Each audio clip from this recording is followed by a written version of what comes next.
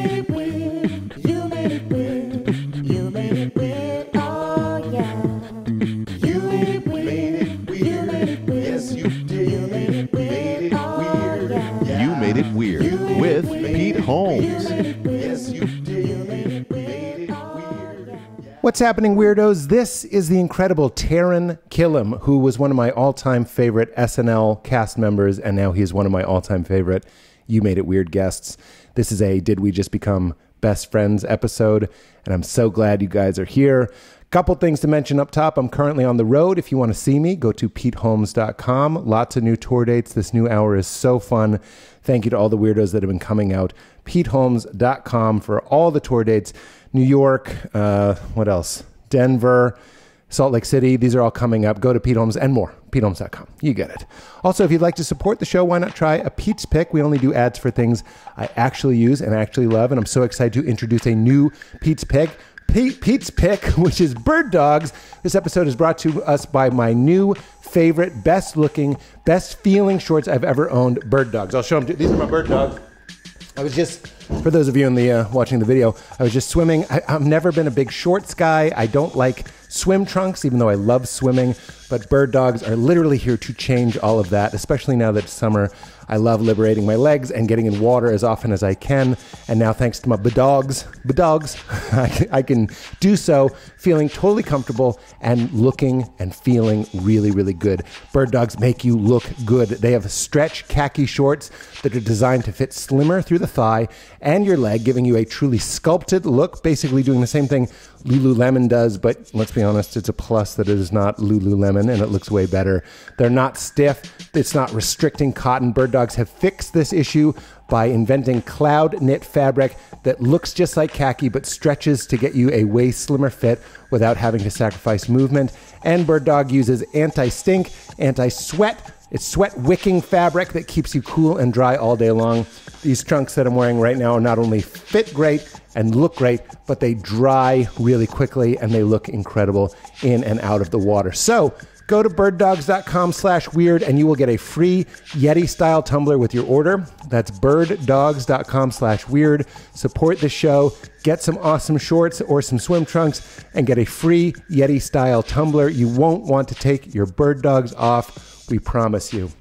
It's also brought to us by our friends at Living Libations. You guys know I'm mindful of what I put in my body, but years ago I realized I wasn't being very careful about what I put on my body, which of course, these things end up in your body. I was buying shaving cream. You guys know neon blue shaving goo isn't good for your body. These are filled with chemicals linked to disease and toxicity levels never intended for humans. And I realized I want to eat food where I recognize the ingredients, and I want my skincare to be the same. Enter Living Libations. Not only the best and deep down most effective skincare, hair care, eye care, teeth, and baby products I've ever found. I'm sweating because I just got out of the pool. But also the most natural, made exclusively with plants and oils and extracts that not only will you recognize, but you'll be able to easily pronounce. Now that it's summer, having a natural zinc-based sunblock for Leela, our daughter, is so important, and so many of them, I've done my research, that claim to be natural just are not. But Living Libations Love the Sun sunblock not only works great, lasts long on your body and lasts long in the bottle, but also we can feel great about putting it on ourselves and on our daughter all summer long. So this is a great way to support the show. Get something small, get something big, whatever you want to replace. Something in your medicine cabinet, something in your hair care, skin, face, body, eyes, teeth, even babies. Living Libations has a premium, natural, and wonderful product to replace the random chemical nightmare they sell at 7-Eleven. 15% off. Go to livinglibations.com/weird. 15% off and show your support of the show. That's livinglibations.com/weird. All right, everybody. Enjoy Taran Killam. It's so fun. Get into it. Yeah, be close. Be close. Oh. Shoe friends. Press them. Press them to me. Look at this. Nice big feet. Good feet. Big feet. Do you remember Neverending Story of the Rock Eater? Of course. Strong hands. Did you say big feet too? No, but he should have.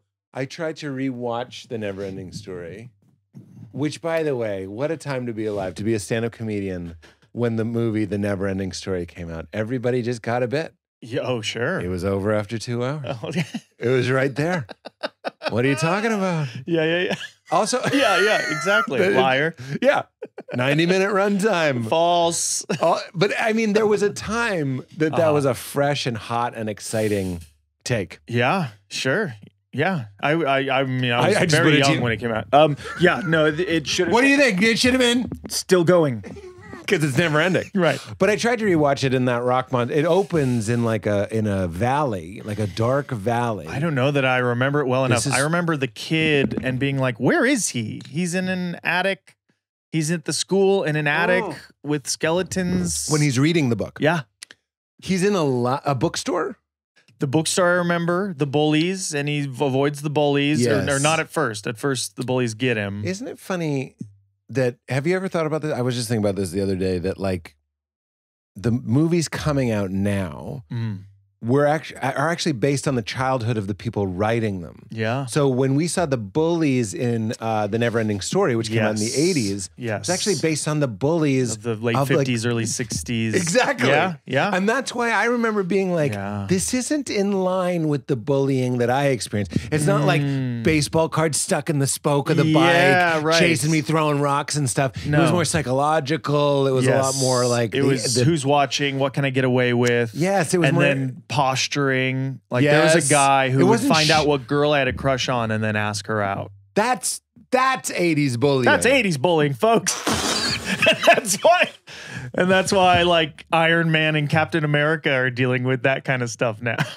That's exactly right. Who grew up in our era, but who were it's writing never, those movies. It's almost never right on the money. Yeah. Like, No, because for you sure. and I are now writing things and we're basing it on 80s bullying. Exactly. But people in 2023 are like, that's not what bullying looks like. Now it's like a comment on my Instagram post or whatever. There And I'm were like, no. Yeah. Matt Morano called you the F word, and I don't mean fuck. Yes. No, I know which one you mean. I love saying fuck. I hate saying the other one. Same. Unless it's for pure shock. I'm just kidding. I'm just like, unless it's just for This is total interesting. shock. I was told a story Friday night that basically the punchline or the end of it is that word. Yeah. And it still got under my skin. And it was not like they're telling it as a joke. It was the retelling of a very famous celebrity encounter. Tell me the story. You don't. It's not mine. I'm appropriating the story. Okay. We're also using it. You're Okay. going to say the word, so it's also. I'm just I kidding. won't. That's where I'll draw the line. I can and tell. when you say the word, point to me, and I'll make the sound of a bike horn. This is great. Okay, this is great. Apparently, Mark Ruffalo's first big theater. Chest hair. Yeah, God, Great good chest everything. hair. Great everything. Good, Looks like good political advocate. good political advocate. Great Hulk. Great Hulk. Did a role that no one else could do. Yeah. Sorry, Ed. Oh, dang. Sorry. He couldn't do it. I Eric just mean- Bana. What's that? Eric Bana. Eric Bana couldn't do it. Okay. I like the Eric Bana one a lot. I like that Ang Lee one. When I say they couldn't do it, Oh. I'm holding space for you. and I felt it. That's why I was so delighted. You're such an active listener. I'm already being healed of my 80s bullying because of this conversation. Good, yes. And I really want to step up my game so you feel how good I feel. Because you anticipated a feeling. That was so beautiful. Oh, they should study that in communications courses. All I was saying was Norton, Bana, all those guys didn't have the tech. The technology wasn't there. Ruffalo is the best Hulk, but the technology was the best to make the Hulk not a joke. Yeah. When Ed Norton turned into a CGI nightmare, I mean, that's not his fault. That's the thing. I don't know that I fully agree. I think if you go back and look at... Sorry. Just Yes, having fun. and you Just now having I've fun. Just betrayed having the gentle support you thought you had. No, it was only for betrayal. Can I say something? But an honest betrayal. Keep telling me. It does look better than I remember. That Ang Lee was the first to capture the eyes, the emotion of the emotion, and like, yeah, Ang Lee, and is it Nick Nolte is the dad, and that's like a weird storyline, but that's Hulk leaping through the desert, swinging tanks by the thing, like that's fun. That's a Hulk where you go like, oh yeah, he's dangerous and he can do anything. I want to watch that now. I didn't mind it. The Hulk dogs was like a big criticism, but I like the emotion. Oh, there were Hulk dogs in it? Mm-hmm. Okay. Yeah. Yeah, Hulk dogs sounds like Yeah. You know what I'm wary of? Single sentences that explain why something sucks. Yeah. We That's should two have Hulk sentences. dogs. Hulk Is dogs. one sentence. Yeah, You know what I mean? yeah. Like, look out for that. That's Hulk 3. Hulk dogs come out in Hulk 3, not Hulk. Okay. Hulk is the one I should watch? That's what that one is, right? Ang Lee? Hulk. Ang Lee. I like it. Katie's Googling it. The Kate's first Googling it. to my memory of using It's Hulk. comic panels in its visuals, like it was a real love letter to the source material and a real cinematic heightening. I thought. Okay. I am fine to be wrong to the masses, but Well, speaking of that, okay. I'm going to be vulnerable, but Yeah. I'm okay. Yeah. Meaning I'm comfortable in my vulnerability here. Yes. I just did something that is something that comedians do and do to good effect, meaning it makes people laugh and it's wonderful. But I also am embarrassed because when I said that, I don't really remember if it looked good or not. I was just sort of going off of a I see. That's okay. inkling, I know that inkling. Yeah. right? Yeah. And in my defense, I'm just trying to get the Yeah. going, Ball rolling. ball rolling. Hey, it looked like shit, right? But when you're rolling, no, that doesn't work with that. It doesn't work with that. Oh, what a terrible thing we've given the world. He called me a bike horn. What does that mean? Yikes. But I grew up in Boston in the 80s, and I feel like I can't say if it was just that area, but it was certainly that area. Yeah. There's a lot of like that sucks without any ability to back it up up with why experience. it sucks. Yeah. And I'm embarrassed that a little of it still You remains in You my... shouldn't be, because I know exactly what you're saying, but I do. I mean, we don't know each other well. No. We've met in person only once before. Do you remember where? Comic-Con. You remember where? Great. You know why? Because we love that stuff so much. We love that stuff, but And you know what I 'cause remember? of our Kumail and hang? Emily. Yes, Kumail and Emily. Yeah. What? That's what I remember. I thought that I was trying to guess the right why, but I didn't. Oh, I remember that you did Mulaney for me. Oh. And I still... it was a kind of funny. at a time... everybody says this, but it was at a time before everybody was doing Mulaney, or it was less popular to do Mulaney. Sure. And yeah. your Mulaney specifically was... Ha. Yeah. That's funny. That's what I remember. Yeah. You just took me. I remember where we were standing because Oh, I wow. love impressions so much. They're like little events yeah. for me. Yeah. That like that is what I remember. I remember being very happy that day Yeah. and walking around and seeing like the Such new a fun bat place. suit. Yeah, and stuff. yeah, It was yeah. like when the Affleck bat suit was coming out. Yes. You remember right. I that? do remember. And I liked it. Tell I liked me. the look of it. Me no, too. I just like the look of See, it. Boston Pete wants to be like, and it looks stupid. Yeah. No. Actually, it looked little great. Stitching, like, okay, cool. And Affleck, who better to play Bruce Wayne? You know what I mean? I like him as B-Man too. There's nothing. There was no no. newness for me, No. but that's just for me. No. You know? No. That's just for me. But billionaire playboy, different girl thing. I'm like, this guy knows that lifestyle. This is gonna be cool. Interesting. And then Can I tell you what his Bruce was a little more sullen than I want. Well, I yeah. feel like that's back tattoo Affleck. I'm not sure. You're Sure. talking to an Affleck aficionado. Okay, great. I love Affleck. Awesome. So Boston. I'm not, I know. Yeah. But actually it's very in vogue. A lot of people I know in Boston like to tease the Okay. Affleck. So when I say it's back tattoo Affleck, Yeah. I just mean he is a little despondent. Okay. He has a weight to him. You ever hear him by the way, we don't have to talk about this much longer, but I think that's what you're picking up in his Wayne. And let me show all my cards. When I say I like his Batman, what do I mean? I just like the way he looked in the suit. He's like, Sure. I agree. Yeah. His shoulders are incredibly broad. Yes. Let's just He's call bulky. it what He's it just- is. yeah. He's bulky. He's bulky Yeah. Batman. But what do I like about Bale's Batman? Go ahead. Not much. Like a turning head, a turning head was like the sell of that. Like Batman Begins is just all Nolan of just like he's in the shadows, he's scary, he can rip a guy. Like it was the first time that it wasn't a cartoon where suddenly a guy goes up, right? Yes, like that's right. I should say, this is what the whole hour plus or whatever is going to be. I can't wait. I can't wait. I'm such a hardcore Keaton Batman. Like you will not get a flaw out of me from that whole thing. And him being back in the Flash and the suit, I'm like, yeah, no, the suit's never been better than that. But except for the complete inability to turn his head. I don't mind that. I don't mind that. Fun fact, you know that.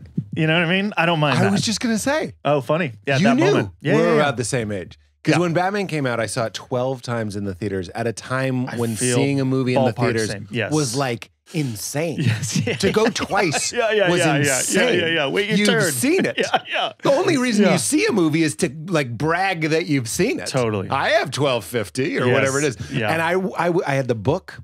There was a book that came out with it that had so pictures many of the props. things. I had so many things. I put a yellow sticky Post-it at the video store on the cardboard cutout of the Batman when the VHS tape was coming, and I had that for a few years. Wait, tell in my me what that childhood. means. Did Did you live in a VHS town is where coming out. people honored a sticky Post-it? This is mine? Yeah. You Wait, can put your you name. work there? No. You just said, I want this. I'm 8 or 9 years old when it comes out on VHS. And you put I'm a little. sticky Post-it on it and you said, I want this. Yes, yeah. What's to stop me from removing that and putting my sticky Post-it? I mean, we got to reach out to Bear City Video because they're in Big Bear. in Big Bear. I love that you. I'm seeing a log cabin video store, and I'm seeing an honoring of the Post-it system. The honoring of the Post-it was great, and a soft serve, like a frozen yogurt with Butterfinger crumbles on Shut top. the fuck You know up. what I mean? So The good. 90s was sucking our D's with that shit. so good. With crunchy candy and soft serve ice cream. I Yes. remember the first time I had that. I also, my ex-wife is from Maine. Okay. And I remember she had like a very Big Bear-esque video store in her town. Is Yes. there anything better that the warm, like what's that word? The Norwegian word for when you create warmth? It doesn't matter. Okay. It's like an art. Do you know it? It doesn't matter. Hunger Hunger? Hunger Games Hunger is just for people frozen trying. yogurt? That Norwegian are- culture. I hope No. everybody gets to hang out with you once in their life because that is just so fun. That was just so good. What a treat you are. Anyway, the snowed in somehow every video store. Whenever you went in, whatever the weather is outside, you're now snowed in that video store. It's like it's quiet and even a Blockbuster, meaning even the corporate You're talking of it. the didn't ruin process it. of like you got in the car, you scrape the thing, and then you do this outside, and then you come in, and then you're in, and now you're safe. and they're playing Speed. And of on course the they behind the are, counter. and you haven't seen it. And you try not to yeah. look, and that's what you want to get. Actually, Now I know it was cans. Cans, ma'am. No, it was I know. cans. It's cans. Keanu, what's your favorite film festival? Cans. It was cans, ma'am. By the way, just watch John Wick 4. Okay. They now know that I'm gonna try it. The John Wick, yeah. Okay. You know what I'm talking about? I sure do. Yeah. Yeah. Yeah. That There's a little bounce, you know? that gave me that was an That's event. Yeah. Oh my god! The John Wick, yeah. John Wick, yeah. It does have a bounce. There's a I bounce. hear good stuff. I hear good stuff about 4. I had to tap out after 3. I've reached the age where I'm like, It's over. guns, I can't do it. I will say, Oh. no, Okay. I'm agreeing with you. Yeah. When they're picking an assault rifle that is like ripped from the headlines, and you're just like, yikes. I'm with you. I understand. And I like want to put my hypocrisy out there because there is no I can separate movie scene that revs me up more than in Commando when he breaks into that gun store and then opens a secret wall. Yeah. And he's grabbing all the thing. And I'm like, I was making guns out of wood. Like, Yeah. it's just where we are in history and more specifically where I am in my life. In John Wick 3, he's like pulling heads to the side to get it in there. And I'm just like, no. Oh, you didn't like I that? can't. I it makes me so sad. Because of the implications of world. Yeah. Of world. Implications of world is Implications of is World. the That's name of a my Norwegian It state. was my class. Welcome to Implications of World. It also sounds like something you'd see on a pen in Japan. It just says Implications of World. Yeah. It's so much more beautiful in Japanese. It's one symbol. It's one symbol. First of It's all. perfect. It literally like It'll make you cry. It'll make you tear up. Yeah, It'll even make if you you tear don't up. know what it means. I'm with you, but like I get that, and I can still. I'm not saying this out of any defense. I'm saying it out of. It's an interesting subject. Why can I be so against guns and gun violence and all that sort of stuff? Yeah. when I can enjoy that. And I'm like, this is the language of our unconscious. Like, Sure. like your dreams. And, Tapping into the primal side of things, you think? Yeah. Well, you said it yourself. I forget where I saw this, but I don't know. I was watching something just about raising boys. We both have daughters. I have a daughter and you have 2 girls. And by the way, Leela's fierce and loves to fight and wrestle. So like, I understand broad strokes, gender normative conversation alert. Yes. But a lot of boys, even if their parents are like, we've never let them watch a single frame of television. You give them a long stick, they start killing you with it. Yes. And by the way, I don't think that's that far from you give me sauerkraut, I start eating it because I'm from Lithuania. You know, there's like a genetic thing going on. Sounds far away from it. It's pretty far until you taste how spicy this kraut is. It's gonna like a kill me. rifle.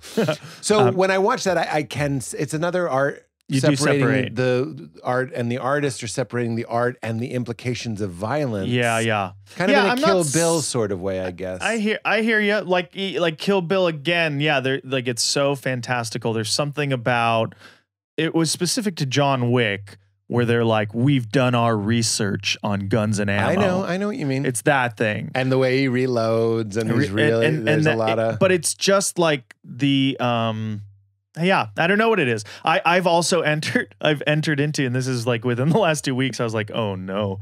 I've entered into my like studying and being overwhelmed by World War II phase of my life. How old are you? 41. Right on track. It's 41. That's what happens. I'm just like, Show the me lives, a slow reload. the lives, Yeah. the lives, and why, and I'm just like, and every old man that I was like, oh, you're reading a book about World War II, are you? I now have to go hat in hand and be like, I'm sorry, Mr. Cavalneri, where'd you get that book? That leather-bound book. Yes. And you read it like the never-ending story in the top part of a bookshelf. It is. I mean, that was the never-ending story. I know what you mean. I had a sketch idea where I wanted, but I don't know why I don't do it. Meaning I'll say it. I don't even care if someone else does it. But it was henchman backstory, henchman obituary. Okay. So you take a scene from John Wick. Yes. And every time he shoots somebody, it freezes. Great. Plays I Will Remember You. So fun. But what would actually make it funny is you have to get very specific. You'd be like, Taran Killam was, like, he shoots you. Taran Killam was raised in Big Bear, California, and had a deep, deep love soft of the serve first, soft serve with crunchy candy and the first Batman. He even put a Post-it on a cardboard cutout of Batman. You know what I mean? And then it resumes and he shoots another one. Yes.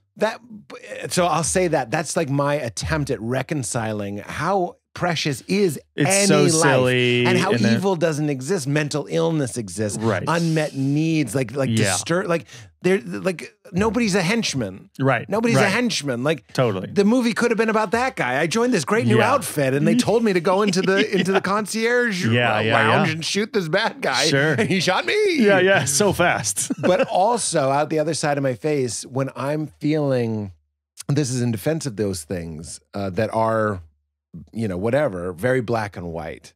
When I'm dealing with issues, and they might even be like deep psychological or even spiritual issues where I'm afraid, sometimes watching somebody who's just facing fears, you know what I mean? Like John Wick is just not afraid. Yeah. And he does it. Yeah. And he's tired. Yes. And he keeps falling and he keeps getting broken.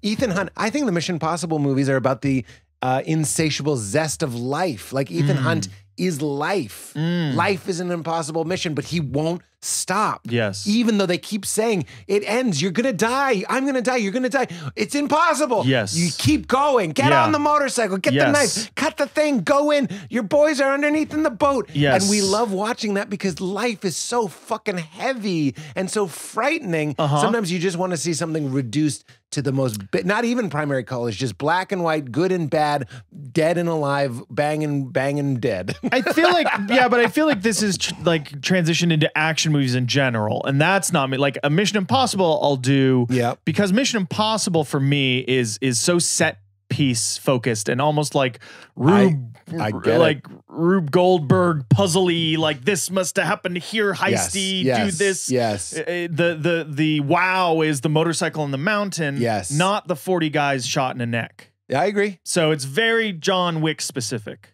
I Is it But possible that after we're your thing, I'm like, completely I agreeing? might need to see it. You can also watch Man on Wire. Like there's certain docs that make me go like, don't be afraid. That's what it is. Man on Wire It's is love amazing. love Yes. and fear, right? Yes. And there's certain art that makes me more afraid. Yes. I love The Sopranos, but I tried to rewatch it during the lockdown and I was like, this is making me more afraid. Yeah. I'm not I wouldn't say a bad thing about it other than Yeah. it makes me a little more distrustful of my neighbor. Yes. John Wick is so cartoonish that it doesn't make me go like, oh, I'm going to see Taran today. I hope he's not dangerous. But The Sopranos might. It might make me be like, what if he's unstable? Like just a little bit. Yeah. But That's interesting. I'm going like, what are the movies that like make you less boost afraid? or and afraid. I don't know. I don't know that the absence of fear is possible because there's, I'm sure it was in Mission Impossible or John Wick is like, courage isn't not being afraid. It's being afraid and doing it anyway. Forward, Yeah, exactly. But just in terms of like low and like go like, no, it's okay, Yeah. And you said Man on a Wire. And Man on a Wire I thought, is one of them. that I was like, now, I totally, that resonates, that understands. And King of Kong Fistful of Quarters does it for me. Can you hit it? Hit it? Yes, I can. Yeah. Sorry. Yes, I can. I didn't say kick it. Ask me how many times Taran. You've seen it? Yeah. Taran. I'm here. I'm listening. I can't tell you how many times I've seen it because I'd be deeply embarrassed. Oh. I have an unnatural, I'll be the first to admit, Yes, almost compulsive obsession with King of Kong Fistful of Quarters. Yeah. And I'll even watch some of the offshoots. You ever see some of the copycat docs? No. Tell me though, because obsessive. It's a little bit of a waste of your time. It's my favorite documentary for sure. It's the best documentary. Yeah. And I think I saw it with Kumail and Emily, so we're back into our little pool. Yeah. I'm obsessed with it, but that one will show you that it's not just the topic. But Fun Spot in general, 80s cabinet arcade games, arcadey. Yeah. That was just my safe. Yeah. What was your number one? What cabinet 0 game? to 10, what was your number one cabinet game? Street Fighter 2. Okay. Had to be. Okay. Close second, I might say the Ninja Turtles game. Yeah. Uh-oh. That's Stepped in a kill him. Yep. Yeah. Stepped in a kill him. We're coming, April. Yeah. Shredder. You got to get those blasted turtles. Oh, Krang. He was he always had a burp. All right. Yeah. So good. This is a joke. Have you ever had Rob Paulson on here? No. Who that? Rob Paulson is the voice of Raphael in the original Ninja Turtles cartoon. He's also the voice of Pinky from Pinky and the Brain. Oh, he's just you hear a genius. he's Yakko. Yeah. He's everybody. But he's Raph, and like Raph's sardonicness, like every morning before school, is a big piece of this puzzle. Yeah, he's cool but rude. Yeah. Give him a break. Does anybody else find this very convenient? It was always that. You know what I mean? It was always fourth wall breaking at the end, like, Monday Tribulation, we gotta get April. And then like Cam Clark doing Leo is like, come on, you guys. Master Splinter says, and like, That's Donnie's good. doing this sort of, I can't probably don't do it. Donnie's my least one, but then like, it's always Raph going like, so we're going into the big scary tunnel? Does anybody else think this is a bad idea? He's comedy. He's comedy. He's doing it, but he's the only, like, that's how I feel. You just made me realize I think I am Raph. Okay. I wanted to think I was Leo. Oh, great. Oh, good for you. I mean, that's admirable. Raph. Yeah, I'm a Raph striving Leo. Yeah. I'm striving Leo, but I am Raph. Okay. But I'd rather be Raph now that we're talking about it. I long for Raph. I am probably pretty hardcore Raph Michelangelo cartoon. Yeah. Film-wise, I'm not Raph. Wait, in the film, how does he change? Film's like, I lost the sigh. Then it is gone. But I can get it back. Yeah, Jose Canseco, man. Tell me, you didn't pay money for this. Can I tell you? Can we talk about the socioeconomic implications of voice acting in children's cartoons? I prefer not to. Okay. No, please. Oh, I changed my mind. We're going to go back to Ninja Turtles because I'm dead. But this started with an F word, by the way. Oh, no. I got Ruffalo on the brain. I know Ruffalo's coming back. We have to end with Ruffalo. We end with Ruffalo. Yes, no. Okay, No, everyone listening, watching, we'll get to Ruffalo.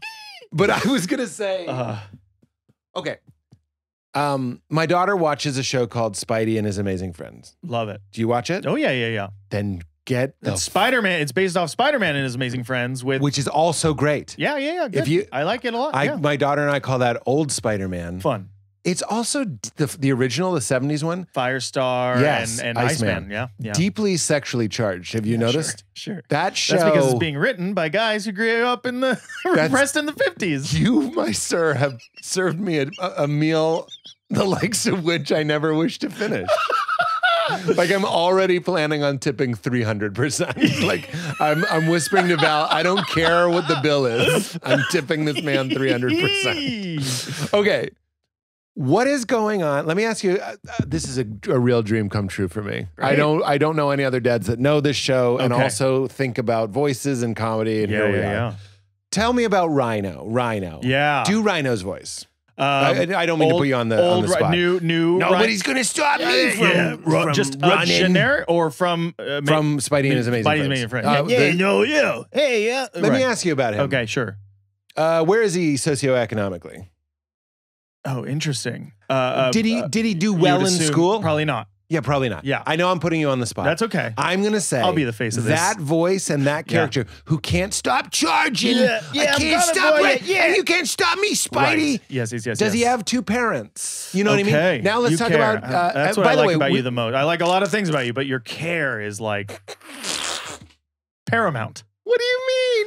You care about you care so much. Well, I think a lot, I suppose. You're very analytical. You really I gotta figure this out. But why is he And the that's bad care. guy? He's the bad. Yeah, okay, I do care. Yeah. He's the bad guy. Yeah. So Spidey talks like he goes to a pretty good Montessori school. I see. Doesn't he? Okay. He's like, okay. well, my new web fluid. He Right. talks like, Hey, guys. Yeah. He's sweet. Interesting. He's kind. He's Yeah. considerate. These are all virtues that we want. And I understand. But why does the bad guy who can't stop running Right. have a Brooklyn accent? Yeah. Because he's probably not. He's probably from an underfunded public school system.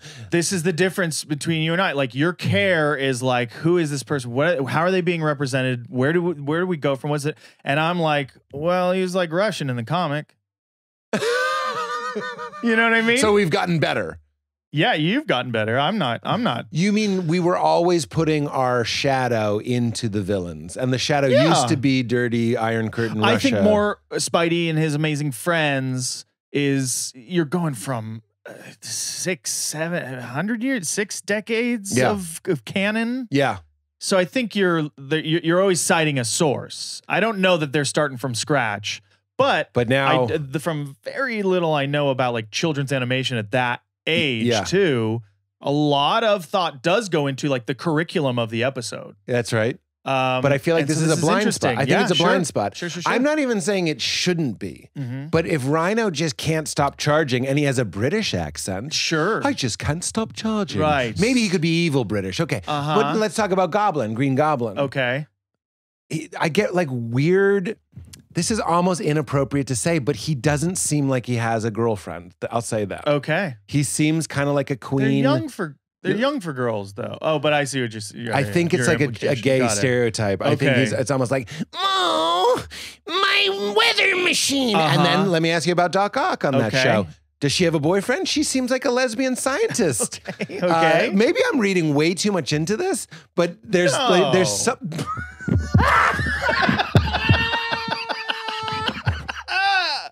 By the way, to be super clear, nothing wrong with being a reclusive green, potentially gay. I'm listening.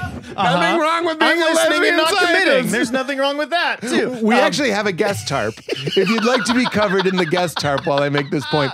I'm not saying any of this is right. I just think it's interesting to ask ourselves, why do the three main characters talk in sweet, it's almost too touchy to say articulate, but you know what I mean? I like so And my mind is in two trains of thought. There's Go two ahead. trains on two tracks right now. One is what is the inverse? And you gave an example, like British Rhino is different. like well-spoken or Well, tough or like. Well, if Spidey talked like Rhino and was like, "We gotta stop that guy from charging." Yeah. Charging? You don't like that? No, Yeah. Okay. I don't. It's not even that I don't like it, but aren't we saying like this kid is So, being raised by his television? Then the other train is circumstantial process, right? So you need vocal distinction. Yeah. Spidey can't sound like Rhino, or you don't. And it might be think- too right? scary if he's just like, "I can't stop charging." Yeah, Like that would be too too frightening. intense. So it's too- gotta be kind of like I'm kind of a this, bad guy. Who's somebody that's already doing voices that can do something different from what they do? Who's doing But it? every And- hoodlum in Ninja Turtles was also like, "Hey, Shredder, let's go." Yeah. It was always that voice. Shredder, yeah. Oh, Right, yeah. right. That's Bebop, am I Right. right? yeah, Or was Bebop it and Rocksteady? No, But I think Bebop and Bebop was the more. Rocksteady also went to those underfunded doidles. public schools. Sure. They're not. And again, here's the danger zone, Pete. Can a kid that goes to a private school not talk like that? Yeah, I know what you're saying, and I appreciate that. Yeah. Because I'm also speaking in real time. Yeah. And I understand that it's a risky subject. It's a difficult It's subject. an important one, honestly. But I think it's important. But I hear what you're saying. I hear what that's you're why I saying. can't say this enough. But- I can't be wrong. But that's actually the jump you just made is if we were at a hoity-toity Montessori private school, Yes. and a kid was like, "Yo, teach, these numbers are all out of orders." Wouldn't you be like, "Does this school work? And is that right?" Maybe that's not right. But is it how human beings work? You know, are we irrational judgment monsters? I wonder now about the responsibility. Look at what we're talking about. It's important.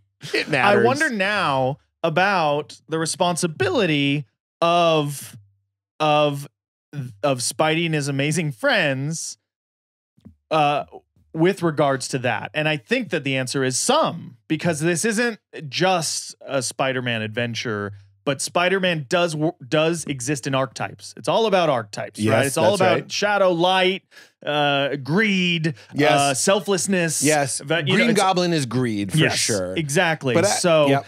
It's about exploring those archetypes, honoring the library of source material that has come before Spidey, the visual of Rhino's the big kid, he's a round head, and he does have a red, but I think that's part of it too. But that's the character of bulky. Rhino. Yeah. You but know what he's I mean? bulky and he's slow. I'm probably a guy that, you know, you get when you need to move something heavy, but Yeah, I yeah, don't. yeah. You know, Yeah. you get the rest of the riff. I'm not even comfortable doing it. But that is what he's visually representing. Like I would say that the character design of Rhino looking like that Is and because going inside- like, "Hey, come on, you guys, you know, like what? I'm so frustrated right This now with is very- Spider-Man. I've this got to is- get him." You'd be like, "I don't." He's blunt. Off. He's blunt. Yeah. So you're saying I was just thinking about this today that, like, you know, when somebody, maybe they get a divorce, but a good divorce, Mm-hmm. or somebody stops drinking or whatever, their outsides does sometimes, not always, but sometimes the outside becomes a manifestation of your inside. Okay. Certainly in the world of cartoons, that is true. Yes. So Rhino is blockheaded and he's not elegant. No. He doesn't slide through a china shop. He knocks everything down, which is rude. It's inconsiderate. Yes. Right? Yes. So that's why he looks the way he does. This is my dream. I've always wanted to talk about this with somebody. Yeah. I do have slight regrets saying that Doc Ock looks like a lesbian. No, lesbians don't have a look per se, but and what is the other side of it? I'm just saying, Spidey and his team are into science in a reasonable way, but she's like I've taken science too far. It's become my god. I'm a godless modern. Yes. I'm circling back to you caring. You want to care about each individual. And I think the function of mythology and storytelling in general is to do and don't, is the goofus and gallant. And you have to have the wrong way to do it to show the right way to do it. Right. And if everybody's doing it the right way, we live in a utopia and there's no Spidey and his amazing friends because we're all outside building, making beautiful art and tangible and loving each other. Yes, I love that. And I'm calling bullshit on myself because how else could we do Doc Ock? She has to be off the rails to a certain extent. Yeah. She has to be. She seems isolated. It's not even her fault. It's really the tentacles and the way that they're affecting her brain waves. I know. And she only has 4 because her 4 limbs make 8. Exactly. We've given this some thought. Yeah, Playing yeah, with the I toy, know, we know. playing with the toy with my daughter. Like, shouldn't she have 8? And I'm like, I do think there's. I mean, I think it actually does tie back to John Wick. We're Okay. like using shadowy colors. And I'm with you. I do think you could go to a Montessori school and have a kid talk in a deep Brooklyn accent. Yeah. I just think because being children of the 80s, I think there's a henchman voice. And that henchman voice is tied to a person in the same way that when you have when Legolas talks in a British accent, there's an implication there. And I'm also going to call bullshit on this whole subject that you have to make some choices at some point. Orcs also talk kind of like, hey, let's go. They're also talking like they don't read books. The You sort see of what I'm saying? archetypes of Tolkien is like Troublesome. so troublesome. Yeah. I think. Well, open the worms, I baby. think. We're already waist deep. Oh my God, we just this weekend watched the first 2 Hobbits, and like I love the Hobbits. I grew up reading that book over like annually. The scary cartoon. Love the scary cartoon. The scary cartoon looks like a bad acid trip. Yeah, yeah. It's so Where like, there's a whip, there is a way. you Yeah. just brought me back. We don't have to go to war today. I don't like it, and I don't like how overly. Okay, hit this it, is hit it, exciting hit it, because hit it. can you call up what Gandalf sounds like in those cartoons? Tell me? I can't. Well, I would just guess. speaking I'll to do a what the- guess. Will Okay, it knock sure. it out of your head? Bilbo. So not. He talks very much like this. Bilbo, you must go on this adventure. He's very much. What It's is almost this, the Abe narrator? Lincoln. It's Gandalf. I know, but it yeah, sounds exactly. like Like Bilbo apologies running for decided he president or had whatever. to- yeah. It's very much Paid for by the Baggins. There come the 5 armies. There's not it's very much not who the because it's not McKellen. I feel like now Right, everybody hears right. a wizard is McKellen, right? Yeah, yeah. We could And talk about no. the implications of that voice too. The quiver is age, is wisdom, is This is just a selfish like. tell me. Do you have a Dumbledore opinion on the recasting of that? Because I have a strong one. I don't even remember. Oh, Okay. I saw Richard Harris versus Michael Gambon. because Michael Gambon died. Richard Harris died. Scratch that. Reverse it. Okay, Richards died. Sure. So he was recast. I can't picture it. For some reason, Harry Potter never got its teeth in me Not in you. the same way that others did. Okay. Yeah. It's very deep in our household. It's Okay. a big. And what's your take? Because people are going to want to know. Richard Harris? Gentle, aged, very subtle, but very twinkly, very playful. Like Yes. really kind of nailed what I just thought reads I in the was book. going into Hogwarts. I love And then it. Michael Gambon is very angry and very, everything's on the surface, Harry. There are foul things about us, Harry. And you're just like, no, Wow. no, No. Like what it is needs to be all twinkle. And it needs to be the veneer of I have it all together, and the most important things are jelly bean flavors, guys. Yes, I can break a mountain with my magic. Yes. But I want to play a game of, of pickup sticks or whatever. Right. Well, And that's an archetype. it is of like, and the beauty of the 7 books is, and obviously there's trouble everywhere you step, Pete. Well, this is But- what I'm but saying is if you make separating things the art about from the- this world in symbols from this world, Yeah. you're going to be making mistakes. Your Yes. dreams are Yeah. inappropriate. Yes, I Your agree. music is inappropriate. Yes. Stories are inappropriate. Like Yeah. no matter how hard we try, here's how the comparison I'll make. No matter what you eat, you fucked something up. You fucked something up. An ecosystem, a bug's Yeah. life, an amoeba's life, Right. someone else's food that would have Yes. been a fucking fox's lunch. You're eating it. Yes. So even if it's not an animal, there's no way to take a breath, a step, anything in this world without. And why like would it, it be yeah. different in the art that we create? I'm not Yeah. saying it's a Yeah. pass. Yeah. I'm just saying there's a certain wisdom in going like, I know it's not perfect. Yeah. Like when I tell my daughter a story, it might not be as nuanced as it needs to be in regards to the goblins. Yeah. And we're going into that Jungian space where it's like, Totally. yes, when we're trying to tell stories about an imperfect world, they will be, in fact, imperfect. And if they were perfect, no story, nothing happens. Keep going. I like it. I mean, I'm just taking in that wave because, yeah. It was a Hashtag big, cancel Spidey and his friends. not the 70s one, because that's not early the morning 70s one. boners. That's that early will morning cancel bones. itself. That'll cancel itself and it'll renew itself. Because that show is That's smoking like, a cigarette. Iceman. Yeah, that, totally. that show is smoking. Iceman, freeze him. Fire starter. Nice job, babe. You know, She like- is naked. Yeah, And her totally. boobs, sorry, I don't mean to be, but they have this Yeah. like that 70s swoop. Yes. They look like ski slopes. Yeah, Which yeah. implies nipple, which implies boner. Totally. Always. That's math. That's just math. The swoop implies nipple. The only thing that doesn't destroy something else is math. The scientist in is Spidey finite. was a lesbian. There was always a right. The swoop is a nipple. Zero has no value. I deeply apologize for all the mistakes. and yet here we are. Okay. You were talking about Dumbledore recasting.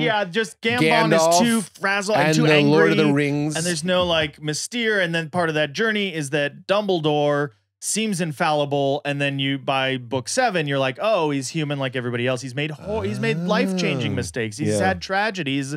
So it's that, but you have to kind of protect that and then show the vulnerability. And Gambon, for me, for my money, for my preference, was just very angry. And I was just like, I don't buy it. I understand. Yeah.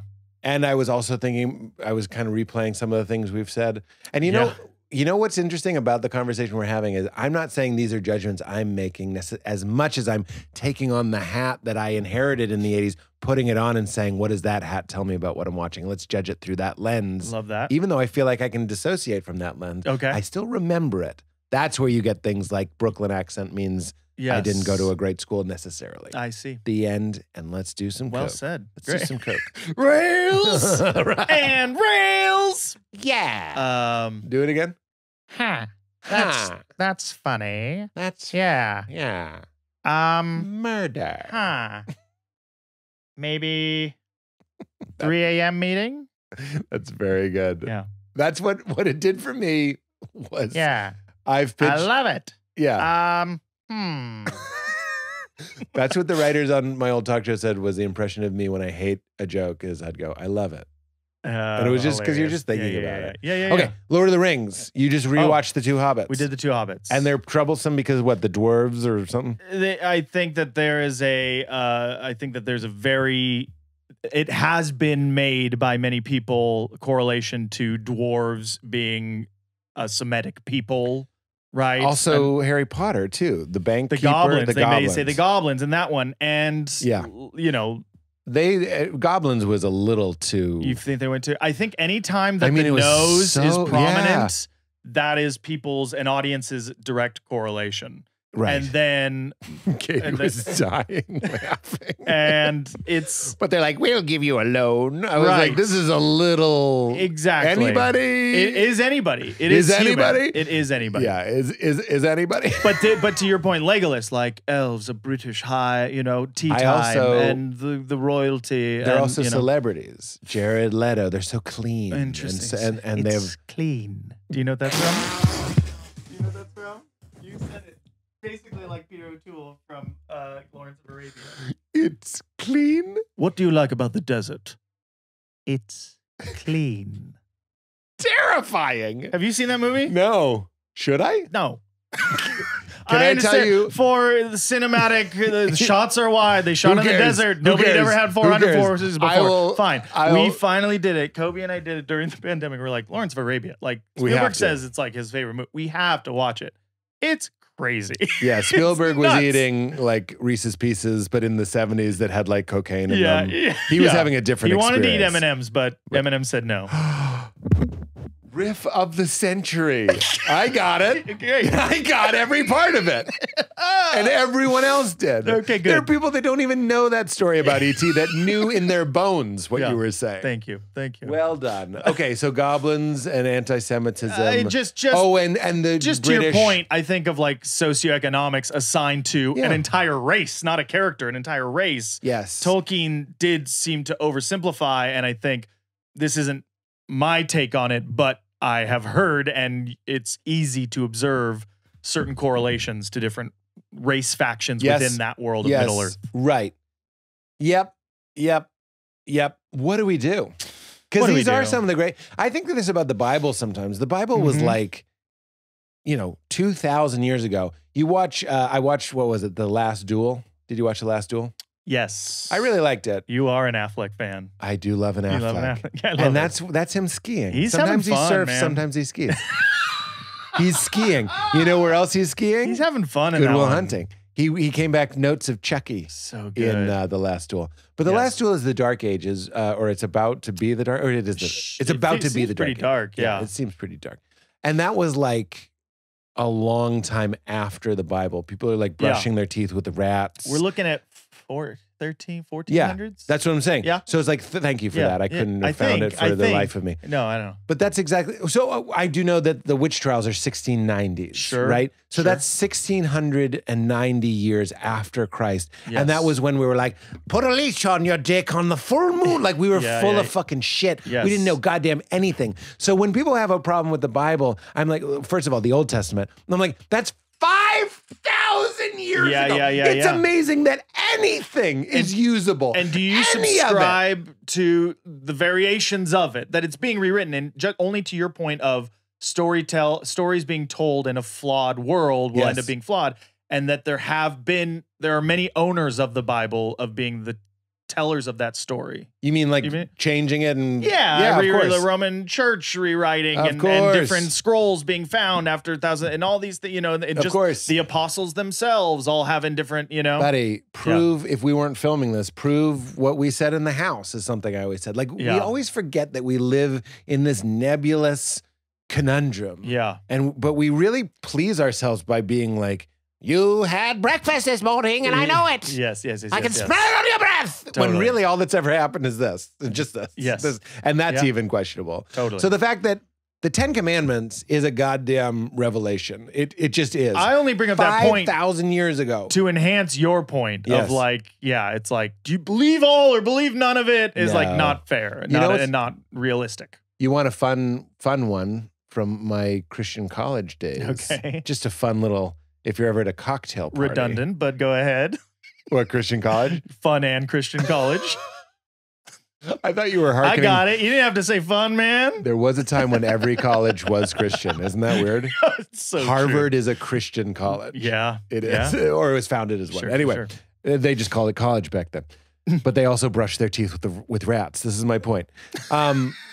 The part of the Lord's Prayer, for thine is the kingdom and the power and the glory forever and ever, amen, which Yes. is everybody's favorite. It's the closer. Yes. Was definitely added by a scribe. Isn't that fun? Yeah. So what I like about that is it doesn't mean you have to stop saying that at the end of the prayer, but to me it's this invitation to remember that it's all a mystery, and the whole point of it is what it does for you, what it stirs inside of you in this moment. It's not about in your brain being like, I know Jesus said this, we wrote it down, it made it 2,000 years all the way to me, and now I'm saying it, and it's his magic words, and now I'm magic. Yes. Fuck all that shit, or if it's real, or if it's that. It's just where it takes you in this moment. What else could be the point of anything except what it does for you? And I really believe we all have two. I was thinking about the Looney Tunes, the angel and the devil. Yes. I think that's one of the most true things there is. Yeah. And what a gift it was. Obviously, Looney Tunes isn't the first one to do it, but we do have a higher self, a quiet, small part of you that knows everything, like the Bob Marley song, everything's going to be all right. Yeah. We love things that are like it's going to be all right. Yes. And then the devil, which is our ego, it's our protector, it's this thing, is also kind of going like, actually, there's a lot to be scared of. I'm not saying he's not right in a certain sense, but they both coexist. And everything, whether Jesus said it or not, is either nudging you towards love or towards fear at the end. How would you, Pete, voice your angel versus how would you in the animated show Okay. Pete's Heavenly Shoulders? Okay. What is the voice of the angel and what is the voice of the devil? Here's my devil, then you're going to do it. Okay, great. Yes. Obviously, my Yes. devil is this. Yes. All right. Hello. How's it going? Let me tell you. I can't help but notice that your neighbor is sunbathing topless. What do you say we get that ladder and go up on the roof with a little jerkiness? And then I can't do him, but my angel is Jack McBrayer. Hey, Pete. Pete, Don't no. look over that hedge. That's her private space. Where does it end? Come on. You know the right thing to do. And why don't we just go make a peanut butter and jelly sandwich? Yeah. You are reminding me.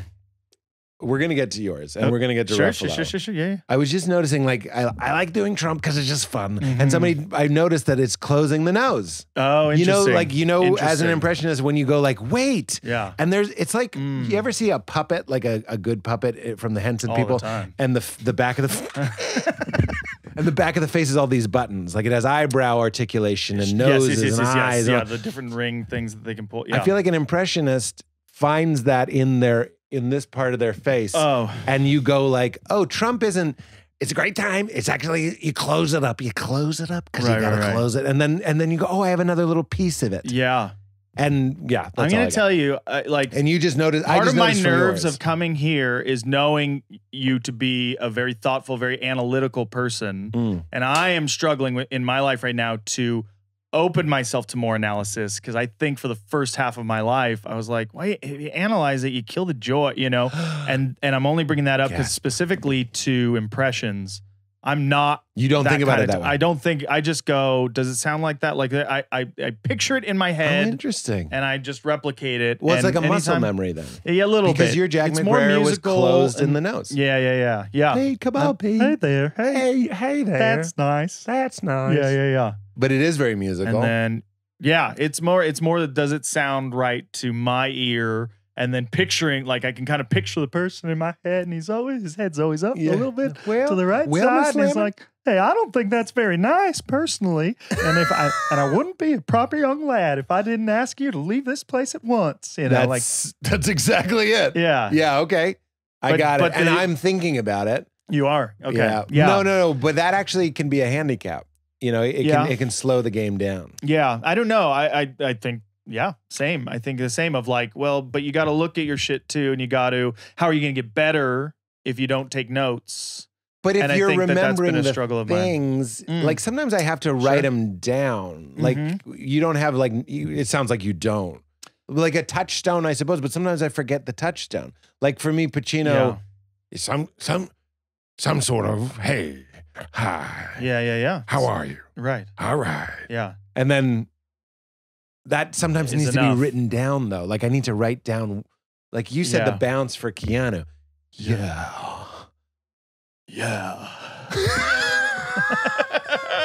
Okay, what's the voice of your devil? Oh God, the voice of my devil.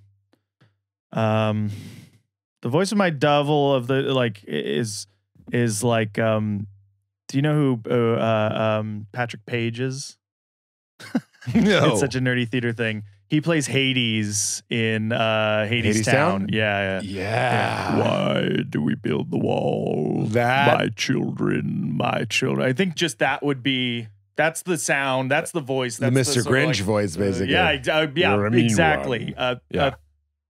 Thurston Raven. What's his name?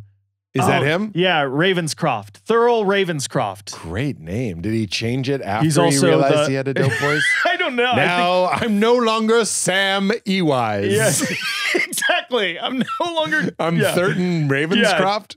Thurl Ravenscroft. That's his name. And he's you're a mean one. And he's also when the ghosts come out to socialize. He's that guy. That's devil. Okay, that's great. I feel like Angel. You can say it's okay. It can be me. It's gonna be Pete Holmes. Thank you. I was gonna say my wife. Is that cute. lame? But I no. I want to be better. I want to do. What a beautiful answer. Val, I say that about Val. That's my wife all the time. Is like it's like your partner should be the little reminder of your higher self. Yeah, and she's with me all the time. And like to really like analyze and go in on it, like. The way she moves through the world, like part of my biggest attraction, part of my commitment to like, I want to be with you for life is that the way she treats others, her discipline, these are all things I aspire to emulate her. Yeah. But then there's also like the angel voice. It's like, you should do this. And you're like, it's so annoying. You know what I mean? Like there's that part of it too. Interesting. She's like, yeah, I know. I'll get to it. Where do you struggle? I do laundry once a week. Okay. That's so That's cliche. my That's style. such a like cliche married. I don't know why I pulled that reference, but no, I thought Laundry's important. we have a hot tub and I was cleaning it and I thought this Oh, morning, I wow. was like, men clean hot tubs. Yeah. Yeah. So stupid. Big But machines. the longer I Yeah. live, the more I'm like, just like Tim Allen was right. I Yeah. clean the hot tub. Yeah. And like I I'm gonna make you that change the shirt. water. Yeah, men clean Tim hot Allen tubs. was right. Tim Allen was right. And Val, it's just a classic head heart thing. Like she's just so hard, and but she doesn't. Val will go deep, but she just. I'm wondering what your wife has that you aspire to. Val just has more of an embodied, less reactive. Like I get real. Another way to put it is I'm just more in touch with my anger, more of my fire, and she's more of a water Yeah. peacemaking. I think that applies to us sign. as well. Yeah. She's like all others' comfort before mine, right? Isn't that annoying though? Sometimes. Sometimes. for her Sometimes. and for you, maybe. Yeah, I think so. Yeah. And I'm like, I'll get comfortable, and I'll help anybody who needs it. You know what I After mean? you're comfortable. Yeah. Yeah, no, I got get my that. thing. Hold on. What's the rules? What is the plan? What is the goal? Great. Done. Got it. Okay. Who needs help? Is Right? she not super goal oriented? I know we're talking about your Very wife much. now. Very she much is. so. Oh, yeah. Or she is or she isn't. She is goal oriented, Oh. but it's like I will get there, but on the road to getting there, this person needs help. That's the priority. That's interesting.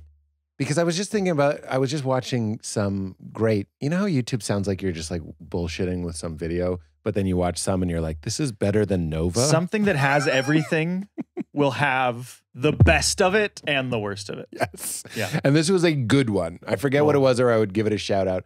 But it was a video and it was talking about the mythos of Maverick, Top Gun Maverick. Oh, I have a whole theory on that. Well, we still have Ninja Turtles, and we finished Lord of the Yeah. Rings though, didn't we? Yeah. Comfortably? Question mark? Yeah, exactly. Okay, let's get into Maverick. But they were saying, and I really immediately agreed with this, that the Western mythology, it's all mythos, it's just a fancy way of saying that, the story we're all kind of living under, especially as men, and whatever. I know women that movie means a ton to as well. So people that are living from a masculine place. Yeah. The story is you can do it, Mm-hmm. believe in yourself, go for it, don't be afraid, do what others will not, and occasionally accept help. The last one is important. Right. It's a steak that's you, and the side dish is like 2 pieces of broccoli. Wow. But those pieces of broccoli are super important because it's when the helicopter with the double guns comes up and someone comes in and saves For you. sure. By the way, this is Batman. This is every story Yeah. that you and I were ever told. Cut to me. I sounded like Terrence McKenna. Cut to me. The strange thing about psychedelics. I can't quite do it. It was okay? Yeah, I like that. Katie liked it. All right, rockin' Katie. Cut to me in my life. What am I doing?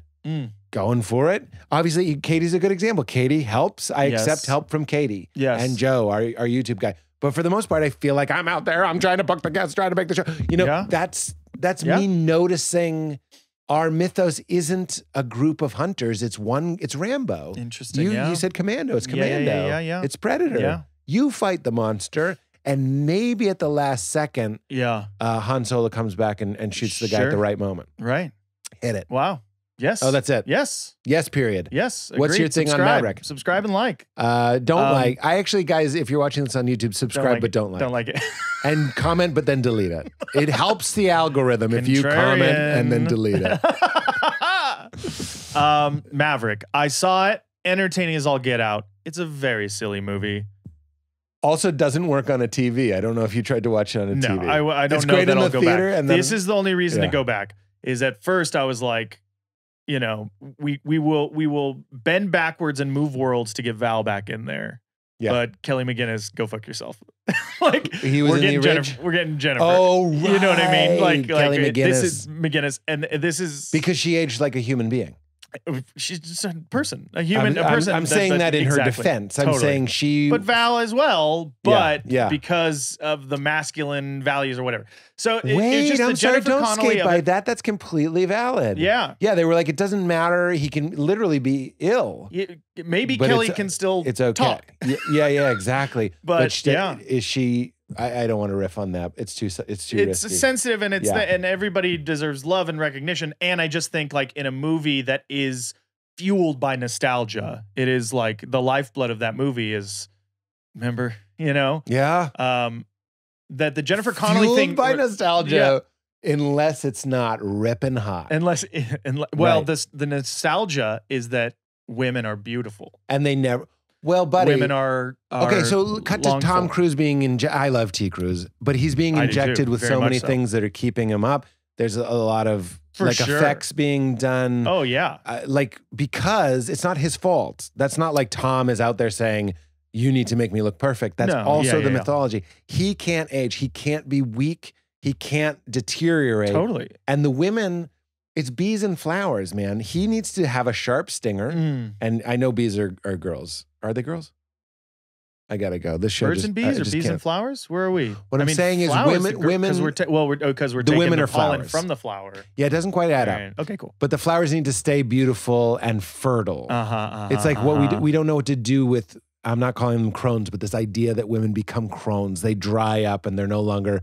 So their whole point was to be baby makers for Yes. powerful, chiseled men. Yeah. Obviously, is still at play. And if you Yeah. kind of look like you hit menopause, what are you doing in this movie? You need I to think that there's right. a more, for That's me, not I my think there's a opinion. more interesting and elegant and emotional way to tie in. If you're going to tie it all the past in, tie it all in. But Have her be here's dead? my theory. Have her be dead? Have her be happy. Have her be Yeah. what Because it's what either ambition and drive and going the fastest and doing the thing that she said that's not for me, and she did something and it's lovely and soft, and that's equally as valid. I don't know. Right, I hear you. I'm not trying to rewrite it, but the Jennifer Connelly thing, that was the thing that stuck me a lot. I was like, oh man, you know, because Yeah. so here's my theory. Tom, at first I was like, watch the movie as if Jennifer Connelly is a ghost, because she never really interacts with anybody else. She is the younger, she's this phantom version of what he thinks he deserves, right? Like, it's interesting. It's gotten better. I've pitched, I've worked on it, I've spitballed, I've rewritten, I've edited. He does not survive that initial test flight. The test flight in the thing where he's gonna be, he dies. It fails. And everything you see after that is his fantasy of what his life should be. You're talking Birdman.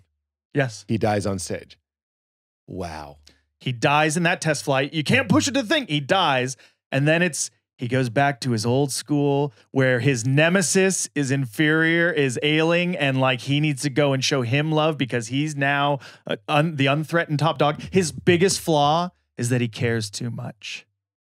This is And the girl and the thing, and he boats. He's on a boat. He's sailing. It's like, He's this is on not a a thing. motorcycle? He's on a Yes. motorcycle with no helmet. It's like, Yes, who's yes. allowing that?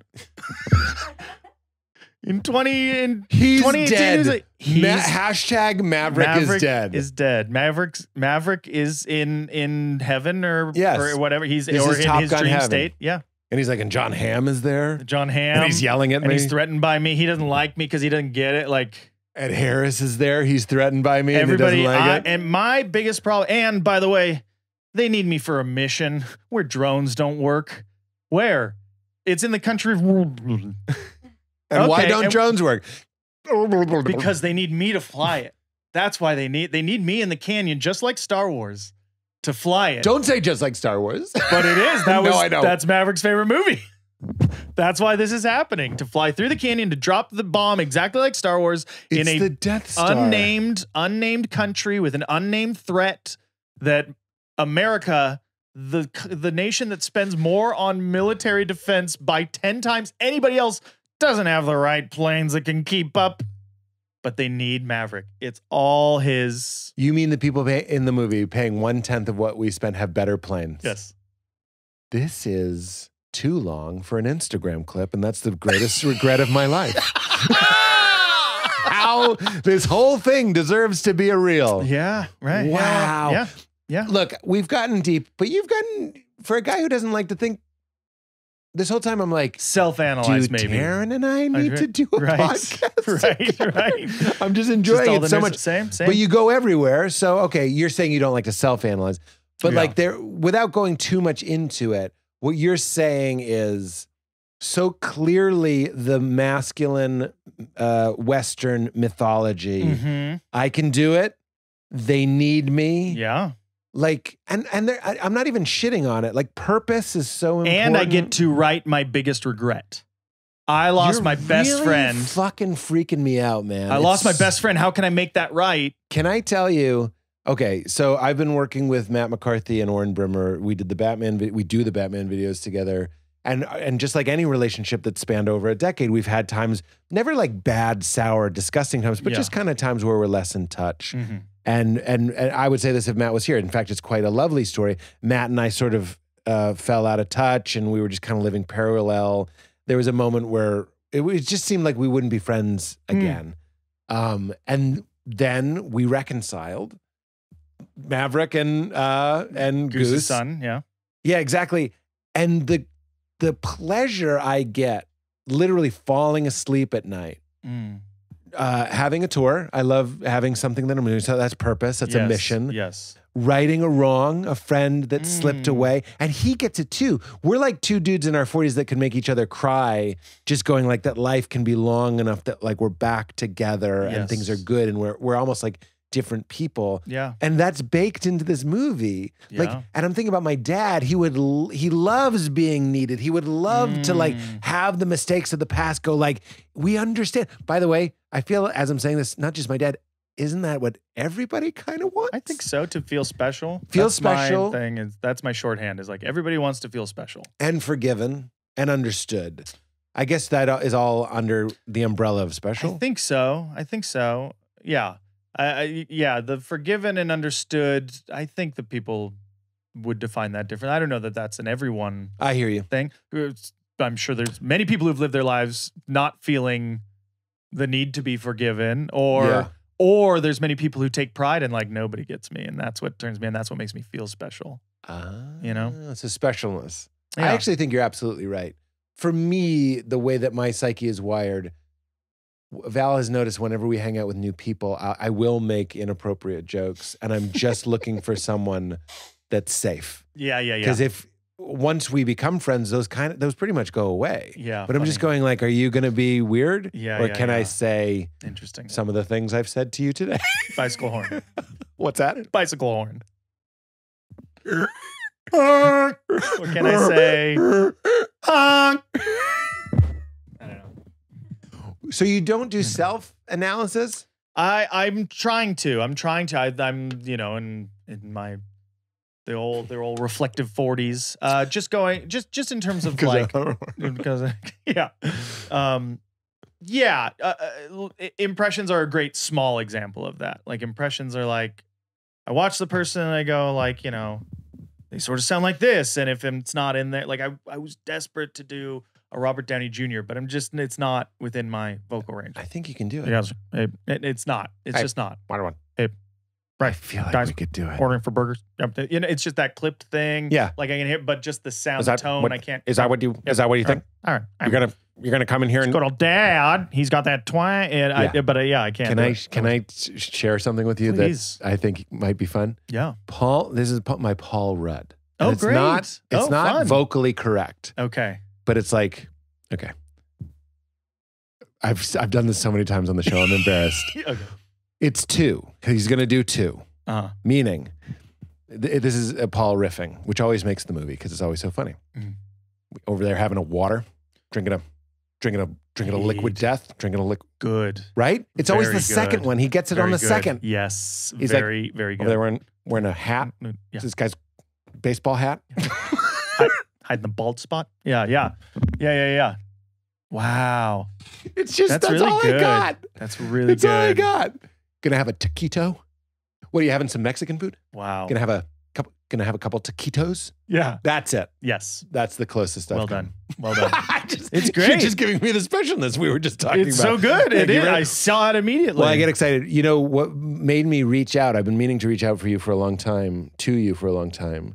But Bobby Moynihan mentioned the B of Brad Pitt. Yeah. And I just got so excited. I've never seen your Brad Pitt. Oh, okay. I don't want to morning radio you, but all good. All good. You are. But, yeah, the Brad Pitt impression, like the tough thing on the show was because my impression comes of like absolute worship, like that's a man. That's a cool, handsome man. We're so similar. Like, that is it. Yeah. And so the impression wasn't like making fun of it. It was like, I'll be closer to it. Wait, Like, does he not like it? I don't know. I don't know if he's ever seen it, but Yeah. but I'm just talking about like for SNL finding the funny hook. You I know see. what I mean? Yeah. It was tricky, and my only answer for it was to put him in. Brad Pitt shouldn't be there, you know. So it was like Brad Pitt weatherman, and the one sketch I wrote that I liked, but the show did, was Brad Pitt loves horses. Brad Pitt shouldn't be there. You know, it's just that. The and then category he ended is up he being a shouldn't be there. weatherman on the thing, which is so funny. Oh, Like he did hilarious. like a bit, but Brad Pitt loves horses. Brad Pitt loves horses, where there's a mystery about his past. And it comes out through the sketch that he was rescued by a horse as a young boy, and he's got an obsession, and he has all these impressive world leaders as guests, but all he wants to talk about is Palomino. Beautiful horse, wonderful horse, gentle, golden. Bah. And it all started from seven. There's a scene of him and Morgan are at the bar, and he's like, you know what? I don't think you're quitting because you believe that. I think you want to believe that because you're quitting. You want me to agree with you and say, yeah, it's fucked. We should all go fucking live in log cabins. But I don't agree with you. I do not. Thank you for the beer. And it's that. And then the ba is more 12 Monkeys. I see what you want. You want to escape. That's sane. That's very sane. Ah. It's just that thing. He's like, somebody's in my chair. Bah. Yeah. I don't care if I morning radioed you. That was the happiest I've been all day.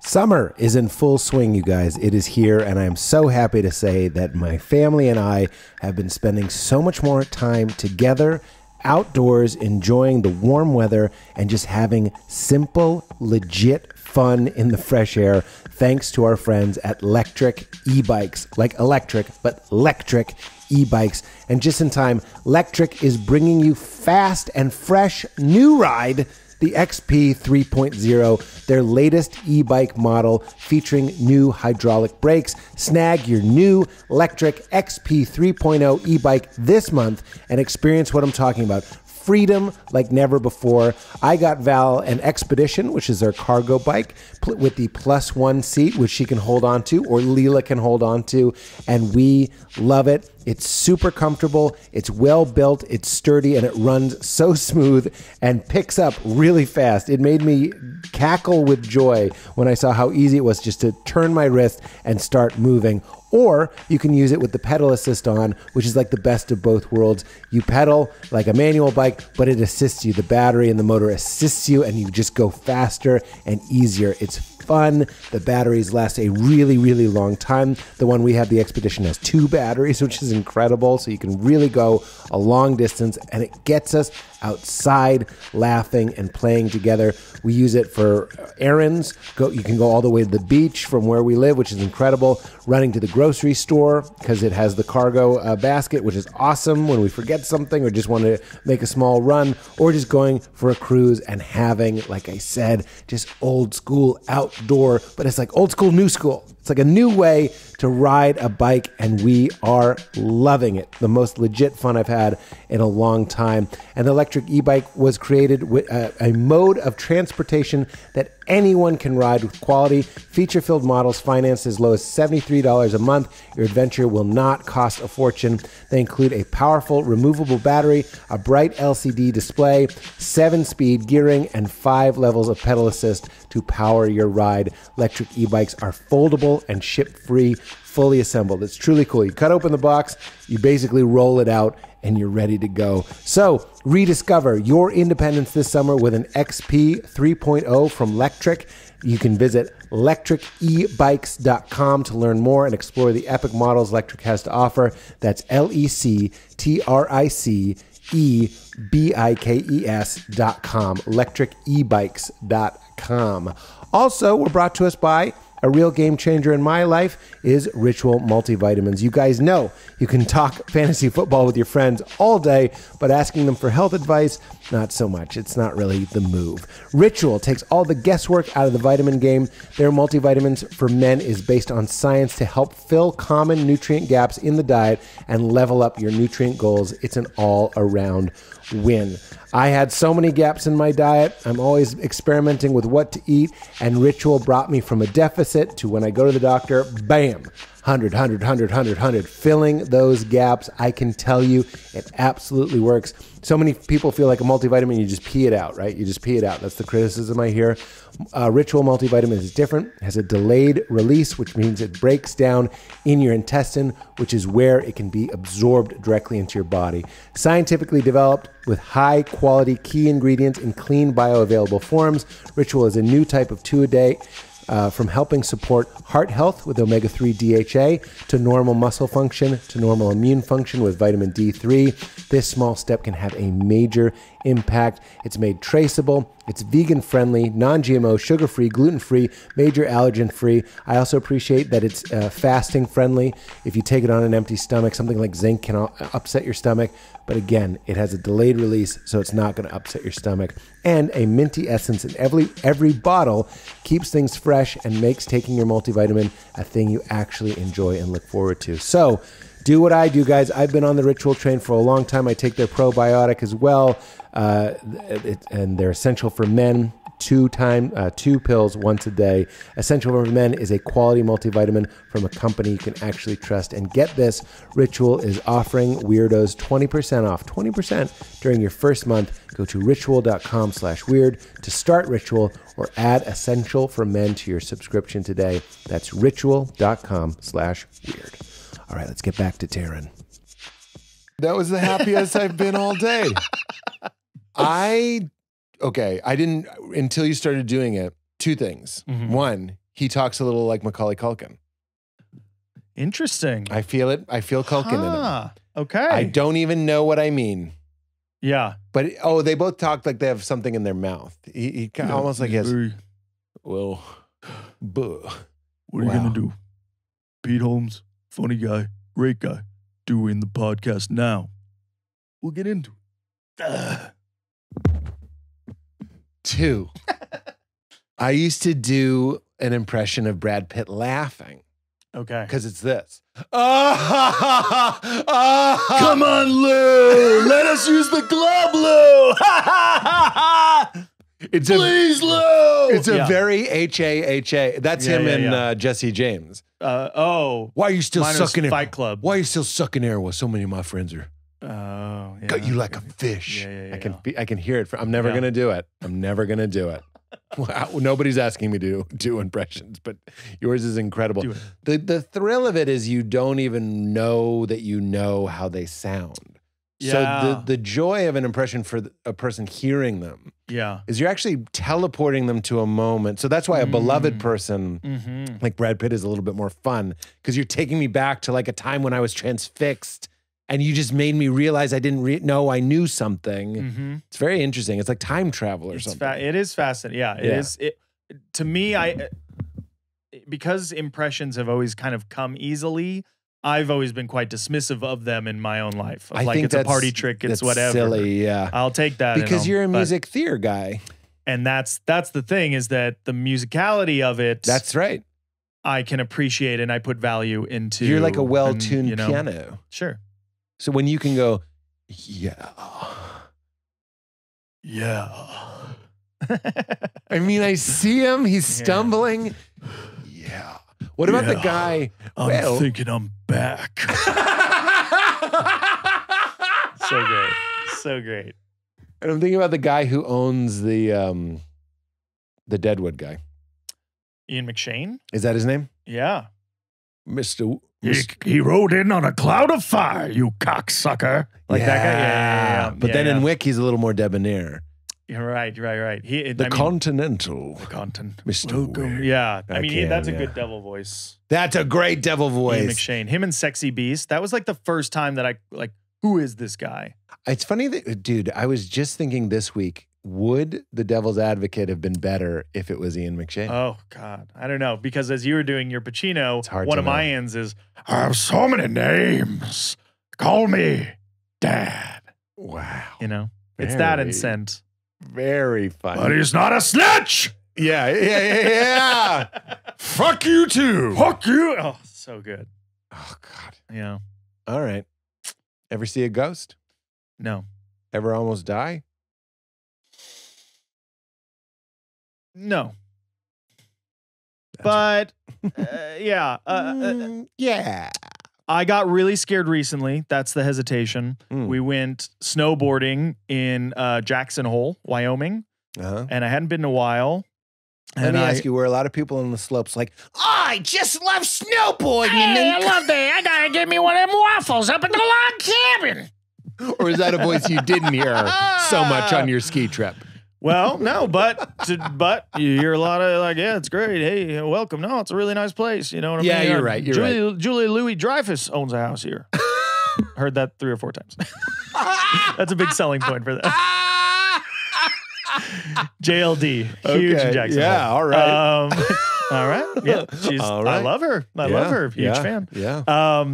Got up, went to the, took a couple easy runs, started to get comfortable again, grew up snowboarding, haven't been now in almost a decade probably. And we went up and just the first turn caught the back heel and slammed my head and half my vision went yellow. And immediately I'm thinking like every horrible ski trip accident, fluke accident. They're like, they didn't hit their head that hard, and then it's like just on the slopes. So I was nervous then. So that's the closest I've slipped. Why did you slip? So I didn't. I turned onto the backside, and my back heel caught the edge, and it just like wham, flopped me down against the snow. And like I had a helmet on of course, but it just I'd never like half just bright yellow. Well, don't of course us, Maverick. See, this is why you need a helmet. Yeah, you need a helmet, Maverick, unless you're in heaven. There are no helmets in heaven. Hell is all helmets. And full your of hair helmets. keeps getting caught in the wind creases. The chin skin gets pinched in the clip. How is it 2023 when we haven't cracked helmets? Yeah. Just make a comfortable helmet. Just make a nice, soft, easy, smooth, jelly-filled helmet. Okay. Jelly head. What is that? Over and over, I needed helmets. You're a bitch. You must be filled with soft goo. Jelly helmet. You really nailed it. You don't know that song? No, Jellyhead? I thought we were doing the Fred and Kristen thing. We kind of were, which is one of my favorite bits ever. He did it on the show. Oh, did he? For you here? Yeah. It's so Val fun. and I do it all the time. It's the best. You want to do it just for fun? Sure. Please, sir. Please, sir. Sir, please. One more song. 3 more songs. 4 more songs. Okay. This song is called... Oh, wait, we're not doing the song yet. I thought that was the song. I thought we were doing the full characters, the bit. Do it. Then play. This song is called Podcastin' Pals. When you're asked to a show and you know barely, you know him barely. You sit on his couch while Katie giggles laugh. That's Katie, sweet Katie. And then you started with Ruffalo, but you go off topic because you love comic books. And oh, wow, will it ever be the same? Because that's Podcast Pals. We're Podcast. That was the best when they switch the tempo like that and they just get real. It's so joyful. That's what I'm saying. Yeah. That's when he did it and when you did it are now both fond memories for me because it's joy. Why would we not go for it? So fun. Thank you for doing that. Yeah. All right. So when your vision went yellow, how long did it take before it came back? I had a headache the rest of the day and I was probably concussed. It was like my first concussion and felt like a little nauseous too. But did you go to the hospital? No, man. Because I'd love to have the doctor go like, male. In a Western male, you don't go. Julia Louis-Dreyfus has a house up here. I remember when I did this for JLD. She thought she almost died too. She ended up using that on Pete Holmes' podcast. True that. Okay. You almost died and you didn't go to the doctor and you were probably concussed. Yeah. All right. Let's look at the notes. Okay. Do you have a Naked Gun story? Yes. Hit it. Yours truly has been an active SAG member since 1992. The thing that got me SAG at that time, SAG eligible, was I did a guest star for the reenactments of Unsolved Mysteries which shot in Big Bear, my hometown where I was living. Shut up. You were on Unsolved Mysteries. Yeah, I was in one of the reenactments. And it was really nice. It was like a Christmas episode about World War II, coincidentally. And it was about this mother and her young son in a cabin during like Battle of the Bulge in the wilderness. And it's Christmas Eve. And there's a knock at the door. And it's 3 American soldiers. And they're like, and the mother's like, come in. Of course, we'll house you. We'll feed you. You can sleep here. You can slumber. And the son's taking it all in. His name's Fritz. That's who I played. And then an hour later, another knock. It's 4 German soldiers. And the mother says, we have American soldiers here. It is Christmas Eve. I will not have any fighting in my house. You leave your weapons outside. If you want, you can come in, have a warm sleep, have a delicious meal. But then you have to go. And they did. And these Germans and American soldiers broke bread in this little cabin in Belgium, I guess, and it was peaceful. And in the morning, the Germans told the Americans how to get back to their line, to the American line. And they shook hands and they split ways. Isn't that amazing? Like now in the phase I'm in, I'm like, can't believe I was so lucky to get to help tell that story. So Fritz, grown up, wanted to try to track down who those soldiers were. Did he? And they found some of them. Yeah. Whoa. I know. Amazing. I love stories like that. It was such a pleasant unsolved mystery. So this does connect in 2 ways. The mystery is like, and he's still out there. Her body hasn't been seen since. And so Bob Stack, that's my uncle. It's my mom's uncle by marriage. He's the host? He's the host. He was the original Elliot Ness, and he's in Airplane. And he's got the glasses. And He's Don't Call Me Shirley? No, that's exactly. So when I auditioned for that, knowing that my uncle's the host, I'm like, I know you're feeling this in my hometown, but you know my uncle's Robert Stack. I said that in the room. Oh, and the my director, God. and they're like, we know Taran. What do you think that'll help you or something? And I was like, couldn't hurt. And they love telling that story. So through production, they're like, you know what this kid did? Couldn't hurt. Couldn't hurt. You're the couldn't hurt kid. Precocious little obnoxious little fucker. What a fantastic But that tale. got me my Taft-Hartley, right? That made me SAG eligible. And so then I went in and auditioned for Naked Gun 33 1/3. And it was to be like the Joe Mazzello part in Jurassic Park, like the little kid. Mm-hmm. But it's geriatric park. It's not dinosaurs. It's 80-foot tall old people with walkers. So I remember those. So I played the little boy in the thing, and that got me my SAG card. And I had a line. I go like, what was that? Did you hear that? And we look at the cups and it's shaking, and we look out the window and it's an 84-foot old man who smashes a Sam Neill look-alike, and we go, ah! But in the movie, they cut my line. And the director kept going, Taran, it looks like you're smiling, because I was having the time of my life. Because I was like, I'm on a Jurassic Park set. I'm on a movie. And they're like, Taran still looks like you're smiling. Okay, you're really afraid. I've worked with a couple kid actors, and that was a big thing. Yeah. Don't watch the show. Yeah. Yes, yeah. Which is such a terrible thing to tell a child. Stop enjoying the show. Exactly. No, be present. Wait, the set wasn't disappointing? That seems like it would be a deeply disappointing. Really? Oh, it was so cool. It was at the Raleigh studios that are across the street from Paramount. Uh-huh. And they had a whole soundstage, and our piece was a clip in like the fake Oscars. The climax, there's a bomb in an envelope at the Oscars. That's the third act of Naked Gun 33 1/3. And so they're showing clips of different movies. And there was a Mother Teresa musical clip, and the soundstage was half the set of Mother Teresa's wherever she's healing people at that point, and then half was like the jungle outside the T-Rex cage of Jurassic Park. And they had the car that looked really similar to the SUV, like so magical, so fun. Wow. So I did that, and then I got to go to the premiere, and it was at the Fox Theater in Westwood. And my Uncle Bob was like, if you've seen Leslie, tell him Bob says hi. Go over and say hi. And I was like, okay. And I go to the theater, and he's sitting in like the back, towards the back, and there's a line of people. You know, there's like people waiting to greet him. And I wait my turn, and I'm by myself, and I'm 12 or whatever, and my mom's saving our seats. And I finally get up to him. I go, hi, Mr. Nielsen. I'm Taran. I'm in this movie. My uncle's Robert Stack, and he told me to say hi to you. So I'm saying hi, and it's fun to be in the movie. And he goes, what? What did he say? I couldn't hear a word he said.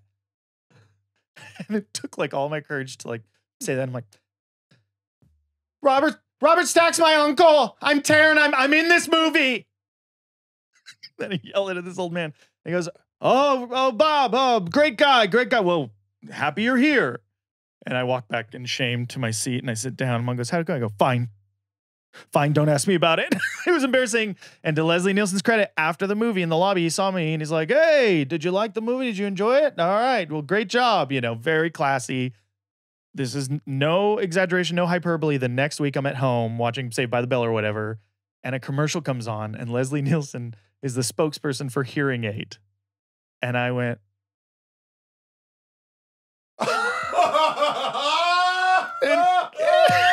I completely forgave myself in that moment. I was like, it wasn't me. Oh my God. You're controlling the universe. Like, I thought it turns out this whole thing is for you. What? Leslie Nielsen was so important to me because he didn't look like my father, but he looked enough like my father. Yeah. That I was like, that's my dad if my dad was only a silly bean. And my dad would occasionally be a silly bean. Yeah. Funny guy. But this was like, this guy will do anything to make us laugh. And what is better than a grown man willing to make any breakdancing as an umpire at a baseball game? Yeah. Remember the guy that goes, hey, that's Nico Palazzo? Is that in the first one? It's in the first one. I don't remember. This is, I don't know why I'm telling. Well, because he's breakdancing and he takes his mask off and he's saying the national anthem is Nico Palazzo. That's okay. And the guy who stands up and goes, hey, that's Nico Palazzo, is the villain in Pee-wee's Big Adventure. Just a random little fact. It's what's the guy's name? The rich kid. Lewis or Lewis? Hello, Pee-wee. Philip. Yeah, Philip, something like that. Yeah. I said two very different names, but I feel like I could make either one work. I loved it. Can I ask you, and please forgive me if you've been asked this a million, but it seems to me that the King George part in Hamilton would be a snooze because you have to wait so long. It is easy as pie, so rewarding. But you have to be in, like, if it was just the first one, you go like, let's go get sushi. There's several. Yeah, I had the timing worked out once. There's two in the first half and then one in the second act. We're dum-dums that call it halves. Halves, yeah, I know. I do. I fluctuate between sports and I see what was all the happening. time. Yeah, halftime or intermission. Yeah, I just took my girls to an Angel City game Cute. on Monday. It was great. It was so fun. And my oldest was like, "Is there an intermission?" And I was like, the seventh inning stretch is an intermission. Yeah, exactly. Intermission. But the first, it's like 25 minutes between the first two songs and then a little bit shorter. And then you're in the ensemble at the very end for the last 2.5 songs or something like that. It was great. I was you're in overjoyed. the chorus. Yeah. I become an ensemble member for that. Wait, in the costume? No, in the plain clothes, sort of colonial beige. Oh, every part of the buffalo. Yeah, exactly. I never considered that King George is taking that makeup off and joining in the regular during group. the bullet, aims his head at the sky, and so you're there sitting for that, and then you're part of the who lives, who dies, who tells your story. History. Oh, I'm sorry. Lin-Manuel Miranda. Lin-Manuel Miranda. Tells your story. Yeah, that's kind of a self-serving song. Who will write the musical? That's all right. If it's that good, yeah, you've earned a little. You've earned it, baby. Yeah. Lin-Manuel. Yeah. No harm, no foul, man. That's okay. Keep on that is, talk about John Wick energy. That is a type of confidence where you're like, not only am I writing a musical, but the musical itself acknowledges how great the musical is. Totally. Yeah. And did anything ever go goofy? I mean, live theater? The only time because the great thing about the King role is like there's so much anticipation for it. And by the time I joined the show, the album was out. It was the biggest thing in the world. It was like, I was like, I can't believe I'm Charlie in the chocolate factory with the gold. Like, this is insane. And you come out and a message from the king, a message from the king. And like you're there and spotlight and the crowd goes wild. Yeah. Every time. Yeah. I did 99 performances. I almost made it to 100 and I called out sick once and I regret it to this day. Wow. But there was a Sunday matinee where I came out and it was just message from the king, a message from the king. Silence. Just silence. Just a very polite, thoughtful, watching audience, and it threw me a little bit, but I got through it and I got back off stage and everyone was like, what did you do? Like they'd never seen that happen. Were you making swastika face? Yeah, exactly. Somehow. Yeah. Like, yeah. So that was really fun. And then they do a great thing called Ham for Ham, which is $10. There's a $10 lottery, and the first 2 rows are for $10. But they do that EduHam is what I'm thinking of. Every first Saturday, something like that, all public schools in the New York area, greater New York area, have to study and do a presentation about the American Revolution. They come, each school has a winner that represents their school and performs a 5-minute piece. Could be musical, a scene, a sketch, or whatever. They do it on the stage. They go have lunch and they come back and we do a matinee performance just for them. Whoa. So cool. It's the coolest thing. And and it's a different energy. It's a different vibe, different. It's so excited, very vocal, but really, raucous, but so fun. And that's where I flubbed the best. Because the song, it's the same song 3 times with different lyrics. Yeah. So occasionally be like, and I was pretty good about that almost seems harder. There's a trickiness if the melody to it. is Like, the same. yeah. Especially if you get into like a fugue state and you're just on autopilot and you're like, wait, which one is this? Yeah. Oceans Rise, Empires Fall sets up the same verse, but you have to remember where you are in the show each time. Right. But I just rolled my R once. I was like, remember we made an arrangement when you went away. And I just in my head was like, what are you doing? That's a big roll. And completely lost. I was like, went away.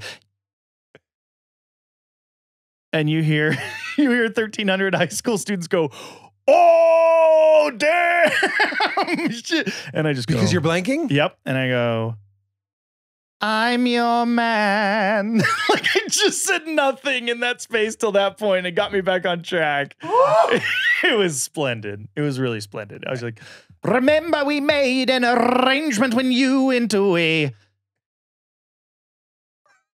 I'm dead. I'm your man. I'm dead. It was great. It was really great. I'm your man. It'll be now what I say. I'm your if man. I'm blanking. Yeah. I'm your man. Wow. Yeah. Okay, Ruffalo. Back to the Ruffalo of it all. What a fan. You remember your bike horn. I was told this story, not even by Ruffalo himself, but I was at this game night and they're like, I heard crazy story. Ruffalo does this play. He's getting all the plaudits in the world. It's basically what gets him his first job area. Is like, this is the show to see. It's him and 2 female roles. It's 3-person play, and they're eating it up. And one day, one of the performances, stage manager comes back and goes, Bill Murray's in the house. And Mark goes, oh man, I'm gonna give it. Bill Murray's about to get the best performance of my best role right now. And he puts it all out there, and as this person who told it to another person who told it to me says, Mark knew he nailed it. Mark, it was like, it was everything he wanted to be, and more, every tear, every ounce of sweat, spittle, it was all out there. Come backstage after the show, Bill comes to say hi, says to one woman, that was maybe the best performance I've ever seen on stage. Thank you. Says to the next one, I am not a crier, but your moment in the show made me outwardly cry. I couldn't believe it. Thank you. Thank you. And he looks to Mark Ruffalo and goes, you're up, and walks out. It's almost like a sorbet, that story. It's like so unexpected, but it's kind of like it's tart. Look, there's tart. There's sweetness to it. There's love tart. that word. There's no real. Yeah, but do not I like that word. love a story.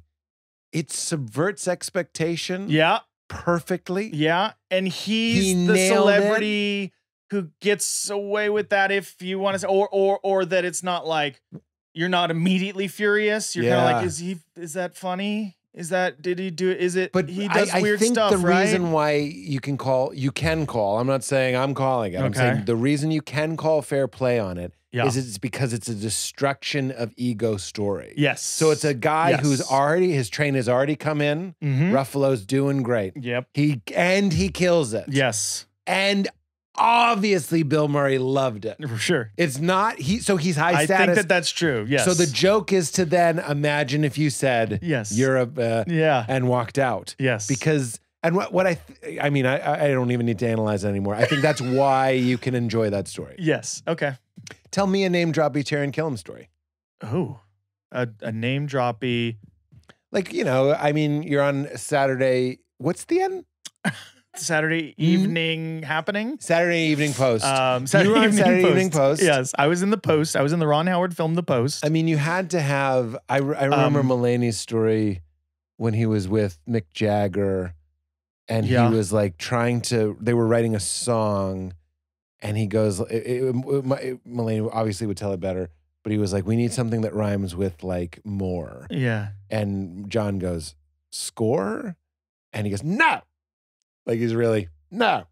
And then Mulaney goes, "Adore?" And he goes, "Yeah." Like, amazing. to us, equal. Like, amazing. They're both equal, but for some reason, Mick Jagger's like, yes, he knows the code. And loves it. I got a good Mick Jagger one, which was, it's not like shocking or anything, but it just is like, this is arguably the biggest rock star in the world. Yeah. And he's hosting a comedy show. He owes everybody nothing. Well, that's what Mulaney said too. He talks like Alexa, like he talks to people like you talk to Alexa. He goes, Diet Coke. That's Mulaney's bit. He just goes, Diet Coke. And Mulaney goes, do you say please to Alexa? And you know what? I do now. You do. I do now. Thank you. Yeah. I appreciate that. You know, it's those little touches. Well, my experience was like, I was not one to try to buddy up. I did like it just is not in my nature. It's like if we work on something, we'll collaborate, we'll get to know each other that way. If not, I'm not gonna sing and dance for you. Yeah. But I was in a sketch with him and I was impressed by how committed he was, like how he was trying, because he's going like, all right. He's playing literally like a businessman going out for sushi after a meeting or whatever. You know, like they're out on the town. He's like, all right, I've got to find my voice. I got to find my voice. What's this character's name? Tom. But if I do this, I don't really sound like a Tom. Do I sound like a Tom? I sound more like a Kevin. Kevin.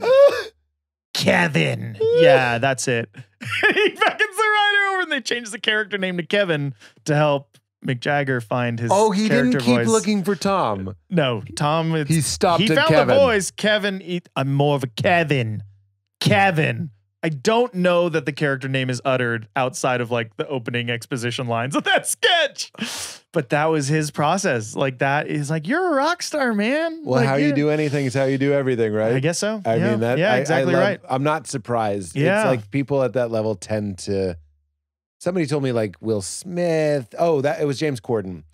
He was like Tom Cruise, Will Smith. He's like, when they're doing something, it's the only thing in the world they're doing. Yeah. And he's like, and that's the number one thing you see. Yes. With like highly, highly functioning people. Totally. Not yeah. too- I believe I've seen it. Yeah. Right? Well, I gave you a Mick Jagger one, right? What came to mind? I mean, for me, like my biggest, like, oh crap, is Jim Carrey, just because he was it, and still is, quite honestly, like in terms of like comedic influences in my life. It's funny you say him because Ben Schwartz was, Sonic, and I was like, what was that like? I know, I think he was on set acting with him, but he was like, he's not doing it as a joke at all. He's Dr. Robotnik in the same way Mick Jagger is Kevin. Oh, amazing. Like he's doing it 100%. Yes. That's all that exists. There's no liar. It's just, I'm Dr. Robotnik today, and he delivered. And he's all in. Yeah. And it's the only way to not be embarrassed. Isn't it funny that like playing it cool is more likely to make you embarrassed? But if you really do it, although I can see you thinking of counterpoints to that, because it is true. Only because I feel like Bobby told it on this podcast, the Ted Danson story. That Ted Danson came back for. I think he told it on this one. I don't know. But Ted Danson, they're shooting Mr. Mayor, and like Ted's doing a big scene, and then he comes back to Video Village. You just mention Mr. Mayor? Fucking synchronicity. Oh, funny. Yeah. Who and he talks comes about back that and he show? sits in the chair. It's Ted Danson, very accomplished. He goes, isn't acting embarrassing? Yeah. And I love that fantastic. so much because fantastic. that's much more how I am on set. I know what you Like, mean. know. I was speaking of Street Fighter. There's a Street Fighter movie that has the guy from American Pie in it. Chris Klein. Chris Klein. And he, and the girl from Smallville. Yes. And she's Chun-Li, Legend of Chun-Li. And Neil It is the Legend of McDonough Chun-Li. is M. Bison, yes? From Band of Brothers, World War II. Oh, wow. Everything is everything. We just fell into a real... Everything everywhere all at once. Yes, we did. Sorry, I was... Chris Klein is I was like, there is a. No, I'm not even going to say it. His. That movie. You don't have to be stoned. I don't really smoke pot anymore. Yeah. You can watch that movie like you're stoned, and you'll enjoy the fuck out of it. Okay. It's okay. Cool. So. I don't want to say it's bad. It's just earnest and going for it. Okay. And it just kind of like the Mark Ruffalo story. It shows you that like sometimes swagger is the stupidest thing in the world. Yeah, and Chris Klein is like, this guy walks through raindrops. And you're just like, beautiful. Poor guy. But that poor guy. Maybe it would have worked, but not in this movie. My favorite thing online, maybe top 3 easily, is his audition for Mamma Mia. No, it's not. I'm dead. I want to be on the record like I'm the dead. casting office that leaked this. Can we watch should it? burn in hell. Can we watch it? Chris, how long is it? It's worth watching. I mean, edit it out if you want. But Chris Klein's Mamma Mia audition, because I relate to it so much, but it is not a great audition. He's very vulnerable. It's a singing audition. Oh no. Oh no. And like, shame on the casting office for releasing this. It? It's the top one. The bottom one's like a silly response that he made. He knows. He knows. It's I relate to it. It's so familiar. It makes me laugh. It's the stuff of nightmares too. But it makes me love him. It makes me love him. Yeah. It makes me go, bro, thank you. I'm sorry that this happened to you and that you're the face of it. And it is hilarious. And we missed a couple marks for sure. Yes. But 100 times have I been there. For sure. It's also a movie. Here, I'll be his agent, not as a character, but his agent should say, like, it's a movie. You'll pre-record it. It's not live. Yes. Like, you'll nail it. They'll fix it. It'll be fine. 100%. He still could have booked it from that. Totally. But can I just say, nothing to me feels more show business than the bad part of show business. Because when you're feeling virile and ready to go and confident and on the money and bam, you hit your mark and you nail it, nothing better. Same situation, but your mojo's off. Like something's wrong, physically wrong, emotionally wrong, whatever it is. And you go out and it's wrong. That, to me, what that feels like is being in that audition. You're starting to glisten. Yes. You're wearing a V-neck t-shirt with a necklace and a leather jacket. Yes. And you're doing the scene and there's this nice little reprieve from having to sing this difficult song. And then dong, dong, like the piano kicks back in and you have to be like, I told you smoking was my only vice. Like, you have to go back in. The show must go on. And to add to that, a little drizzle of he's above everybody. Yeah. I have to act down and sing down to you. I've never, you sing down in a little to them. in a room. If you're on stage and you're a rock star, you sing down. Yeah. But it's the angle of the and it's also a stupid. Like the song is kind of stupid. It's ABBA, man. Yeah, you know what I mean. Yes. It's not like super cool. It's like not emotive. Smoking was my only vice is not like a cool line. No, it's played by a guy with like a bleach blonde He-Man cut and purple sunglasses and 2 Norwegian women. That's how that song is sung. That's the only way it should be sung. And this poor man was forced to sing it. But he became an avatar for all of us because it's so true. In this very office, I did a singing audition. And if you saw, look, I didn't send it. It was a self-tape. Yeah, so I didn't send it until I felt good about it. Yeah. But is there anything more vulnerable than singing in earnest? No. I did In Summer by Olaf. Oh, great. By Olaf. Fine. I think it is. Olaf. I think In Summer by Olaf.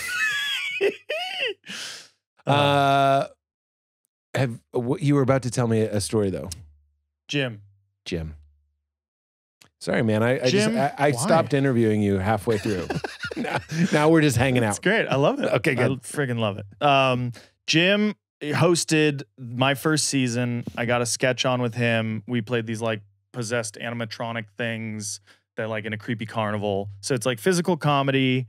And then when the bit's done, you lower behind a wall. So there's like a little plywood wall that you're crouched behind. And it's just like that first time of like doing it at dress, got a great response. I crouched down, Bill Hader's to my right. He's like, it's going great, man. And then like look over and it's just my hero. Yeah. Just crouch going like, is the best. It was the best. It was the best. And I was like, what else? Yeah. What else? What else? And so like that was really happy, but he's such an explorer. He's constantly like trying to improve and pitch. And with SNL, it's like, okay, well, we're going live at 11:30. So why don't we try it the way it's written? And then what? So I think for the writers, there was some struggle there on that end. Yeah. And at the 40th, at SNL 40th, he was in Celebrity Jeopardy. I did like a Christoph Waltz impression. He was doing Matthew McConaughey, but they had like a revolving door, and you've got Farrell, and you've got Norm Macdonald, and you've got Daryl Hammond. You've got everybody. And Jim was rehearsing it and going through it again and again and again and again, and taking up time, and trying to make it the best it could be. Yeah. But it was like he was getting more time doing that than anybody else. Right. And then on the show, he went up a little bit. Like you wouldn't even notice, but there's a flub or whatever, right?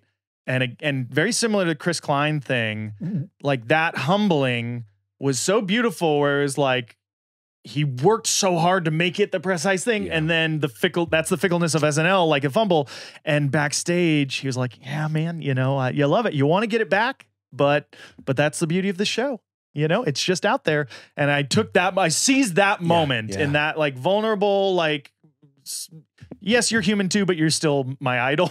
Yeah. And I went, dude, it's fine. And that's cool to hear you say. I have to tell you, my whole life has just been like mimicking you on the playground to make friends. Yeah. Like that's what you are to me. Like dressing up as you at Halloween, 3 Halloweens in a row. Like, and he was like, "Oh man, that's awesome. That's how you." Yeah, well, I hear you. I hear you, because I look down, and this comes full circle. He goes, "Because I feel the same way. I look down that hall and I go, that's Bill fucking Murray." Wow. And I was like, this is the best night of my life. This is the best night of my life. Bill Murray walks by and goes, "You're Okay, couple things. One, what I love about that story, so I just taped my special a couple weekends ago, and the first special, thank you, the air conditioning was off. I bet the people that were there were like, it was still great, but to me, I was so wet. I was like, this is unusable. Okay. And then the second show, thankfully, was magic and great. Cool. Probably even informed by the fact that we didn't have 2 shows to pull from. So I was like, it's all on the line. That brought me to life. Yeah. But the first show really got me back in touch with that humility. And you forget how precious it is, how precious low-level suffering can even be. Yes. Like you go off stage and you're like, that is not, I've been focusing on this for months, to the point where like, I won't even tell you how obsessive I get, where I'm like, how can I make sure I'm in the best mood possible? It sounds like I do drugs. I just mean like, I'm going to take fiber like this time, so I'll have a good poop before the show, all that stuff. Great. Which worked, by the way. Yeah, nice. All this stuff. And then I sweat my way through, and I'm like, this is unusable. But it brought me back in touch with everybody suffering. So when I watch that Chris Klein, I'm actually relating. Oh, absolutely. And then humiliate, humble, and human are all from the same root, which I believe is soil. Human, coming from the soil, going low to the soil, all that sort of stuff. And I could be wrong about that. But isn't that fun that it's not just part of being human? It's like the root of being human is that we're these divine, elegant dancers, painters, writers, speakers. Yes. We love, we create all this stuff. Yes. But the core of us is you're always one bad lunch and a bad night's sleep away from, I told you smoking was my own. Yes. And that connects us. Yeah. It's actually gorgeous. So your story. So the point is, what did I say about Chris Klein? He could have still done it because those movies, you pre-record the song. But Jim was doing it on SNL, and that's the purity of that show is like, and now it exists. Yes. So like it counts. Yes. And we include the humiliations. Yes. And that's why stand-up can be exciting and why live theater can be exciting too. Absolutely. Yeah. I mean, they edit stuff, on SNL? Yeah. What do you mean? Eventually, like if they re-release anything, I see. Or if they, something taboo or shocking or whatever happened on the East Coast, they'd cut it out for the West Coast. Oh, what a shame. Yeah. But I thought I was done with those, but I'm Stewie on the set of the kid show on Family Guy. Yeah. He goes to Teletubbies. Okay. Stewie wants to go to where they shoot a Teletubbies type show, and he realizes it's just guys in costumes on a set. Funny. And it like breaks his heart. Funny. You just did that to me a little bit. Sorry. No, I loved it. I have to grow up. It's very minimal. It is mostly live. I have to learn. No, don't walk it back. I also just was mentioning Jim because we're almost done, so we don't have to open up this whole can of worms. But like, my relationship with my parents can be so complicated because I love them and because sometimes we just don't gel in the way that I know we both want to. I was watching this talk that Jim Carrey was giving as part of an Eckhart Tolle event. It was on Eckhart Tolle's YouTube, this Jim Carrey thing. And I'd seen it a million times, but I watched it again. And he talked about with his mom, he was like, she was depressed and maybe even bipolar, I don't know. And he was like, I thought if I could be special, I would make her life meaningful. He's like, because look, your life isn't meaningless.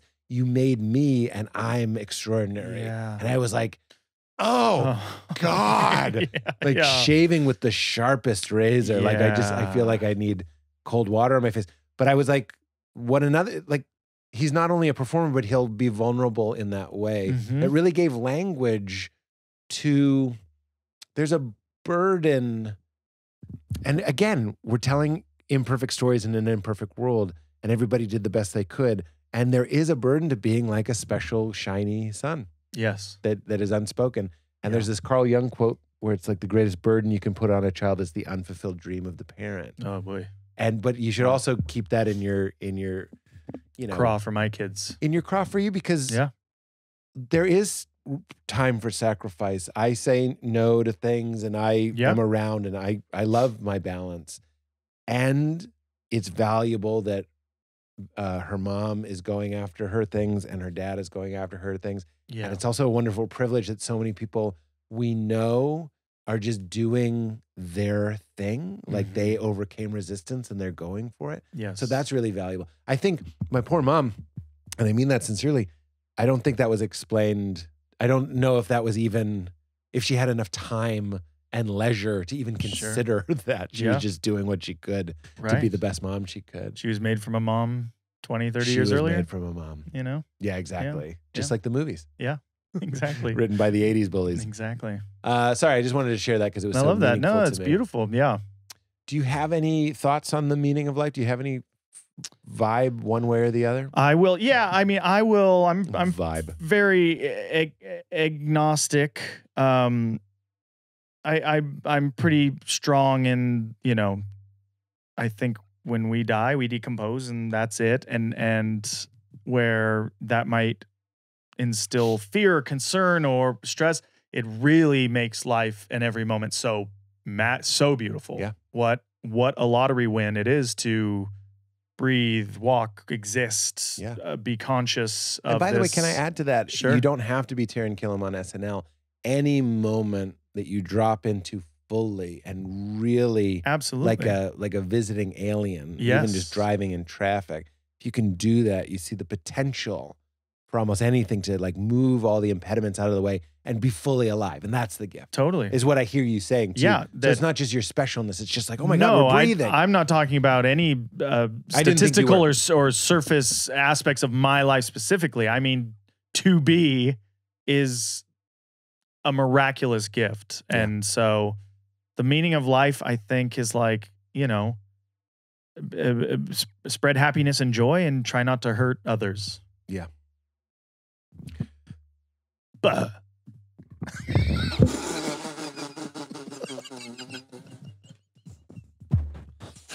okay. This has been a lot of fun for me. I don't want to be Michelangelo. I thought I did. I don't, I never. I know Michelangelos. They are exhausting. Oh, God. Yes. And I don't know if I believe it. Grow up. Hey, Michelangelo. Grow up. Grow the fuck up. Yeah. And hey, Casey Jones. Lighten up. Lighten up. And hey, Leo. Not every moment has to be an opportunity to be 100%. We're a team here, buddy. No I in team. Yeah. And hey, Raph. Maybe lighten up a little bit. Maybe kind of clean your room, focus up. Yeah. And Donnie? Does coolness need rudeness? I don't know if they're mutually exclusive, Can I ask you a sincere question? Always. When AI is ruling the planet. Yes. And they have access to everything we ever made. Okay. Do you think, for real, that there will be like a deification almost of Donatello because he does machines? like a sincere, like, this was the best of them. No. in all sincerity, in all earnestness, no. Yeah. He will have a place on top of AI Mountain. Yes. Where he is their servant. He's their you know what I mean? Like he is there for on display for all to see. And he has to live with it. Well, because he can do them. So he is the closest, you know, organic creature to an AI and there to problem solve for rusty wires. Yes. I don't do Solar machines. panels. Cool and rude. Yeah, you're cool and rude. And he will be hard at work because it is his obsession and his passion. But occasionally he'll look down from the mountain with shame and horror and like, look what he did. Look at what you have begotten. He should have seen it coming. The Technodrome. He's the guy in Terminator 2. Miles Bennett Tyson. Very good Miles Bennett Tyson. Very good Miles Bennett Tyson. Very good Miles Bennett Tyson. That movie. I think we were the same. Yeah. Are we the same thing? Are we the same thing? Because Terminator 2 and Batman, it went Batman right to Terminator 2. Terminator 2, first rated R movie I saw in the theater. And I can't believe it's rated R because he, you know, what a genius mechanism that he says you can't kill anybody.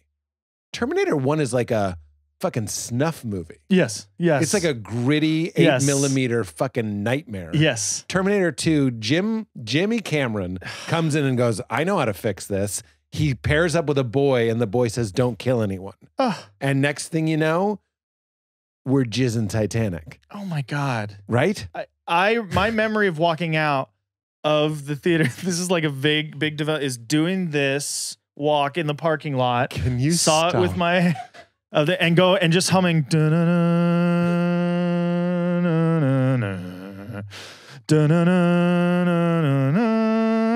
like this is me in the parking lot. And I went with my best friend at the time and his dad goes like, Taran, you sure do love singing the music from everything. And I went, now I know why I cry.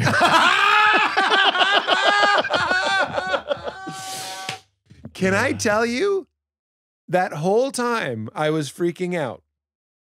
Because when I saw it, I was walking, vivid memory, walking down the hallway at my school. And we were looking for somebody. And I did the scanning walk.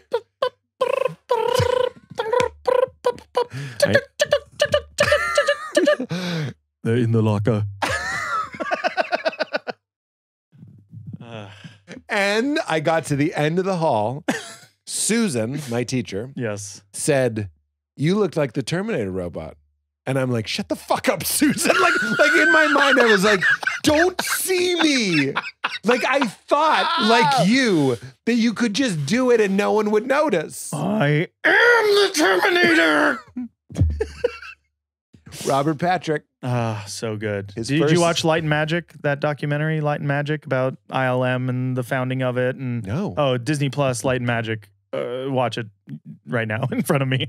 But they talk about that movie, Terminator 2, the way it advanced with CG and the liquid T-1000, and Dennis Muren talks about him moving through the bars. Yep. And he says in the documentary something to the effect of like, to this day, I watch that shot and I go, that's not possible.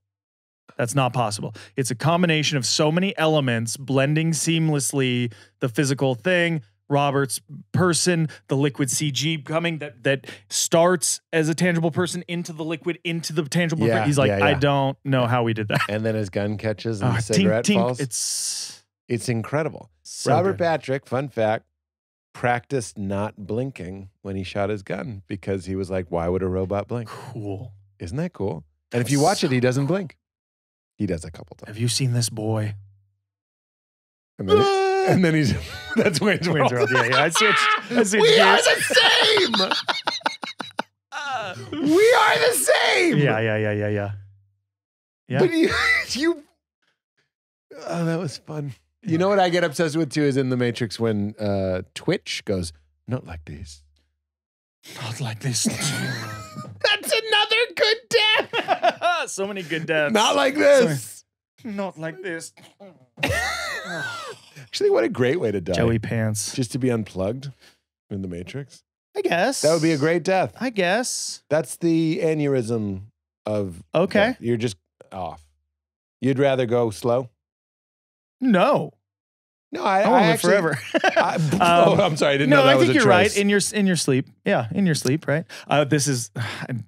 Do you kick me out anytime you want? I want to blend. I want to be in a hospital bed. I want the time to know I'm dying. I want to say my piece. I want to get in touch with the experience. Yes. And then after I've had all of that, on my last night, I want the not like this. Yeah. The first time that I was overwhelmed by how much my child loves me, my kids are my everything. Really? Because no, not the same. No, we're I've not the talked same to your then. kids. Oh, they feel different. The riff was different. No, how old are your kids? 14 and 8. Oh my God. Yeah, there's a separation. We started early. Oh, that's not what I picked up on. I just was picking up the that you earliness. were early. It's nice. 45. She's out of the house. Wow. Wow.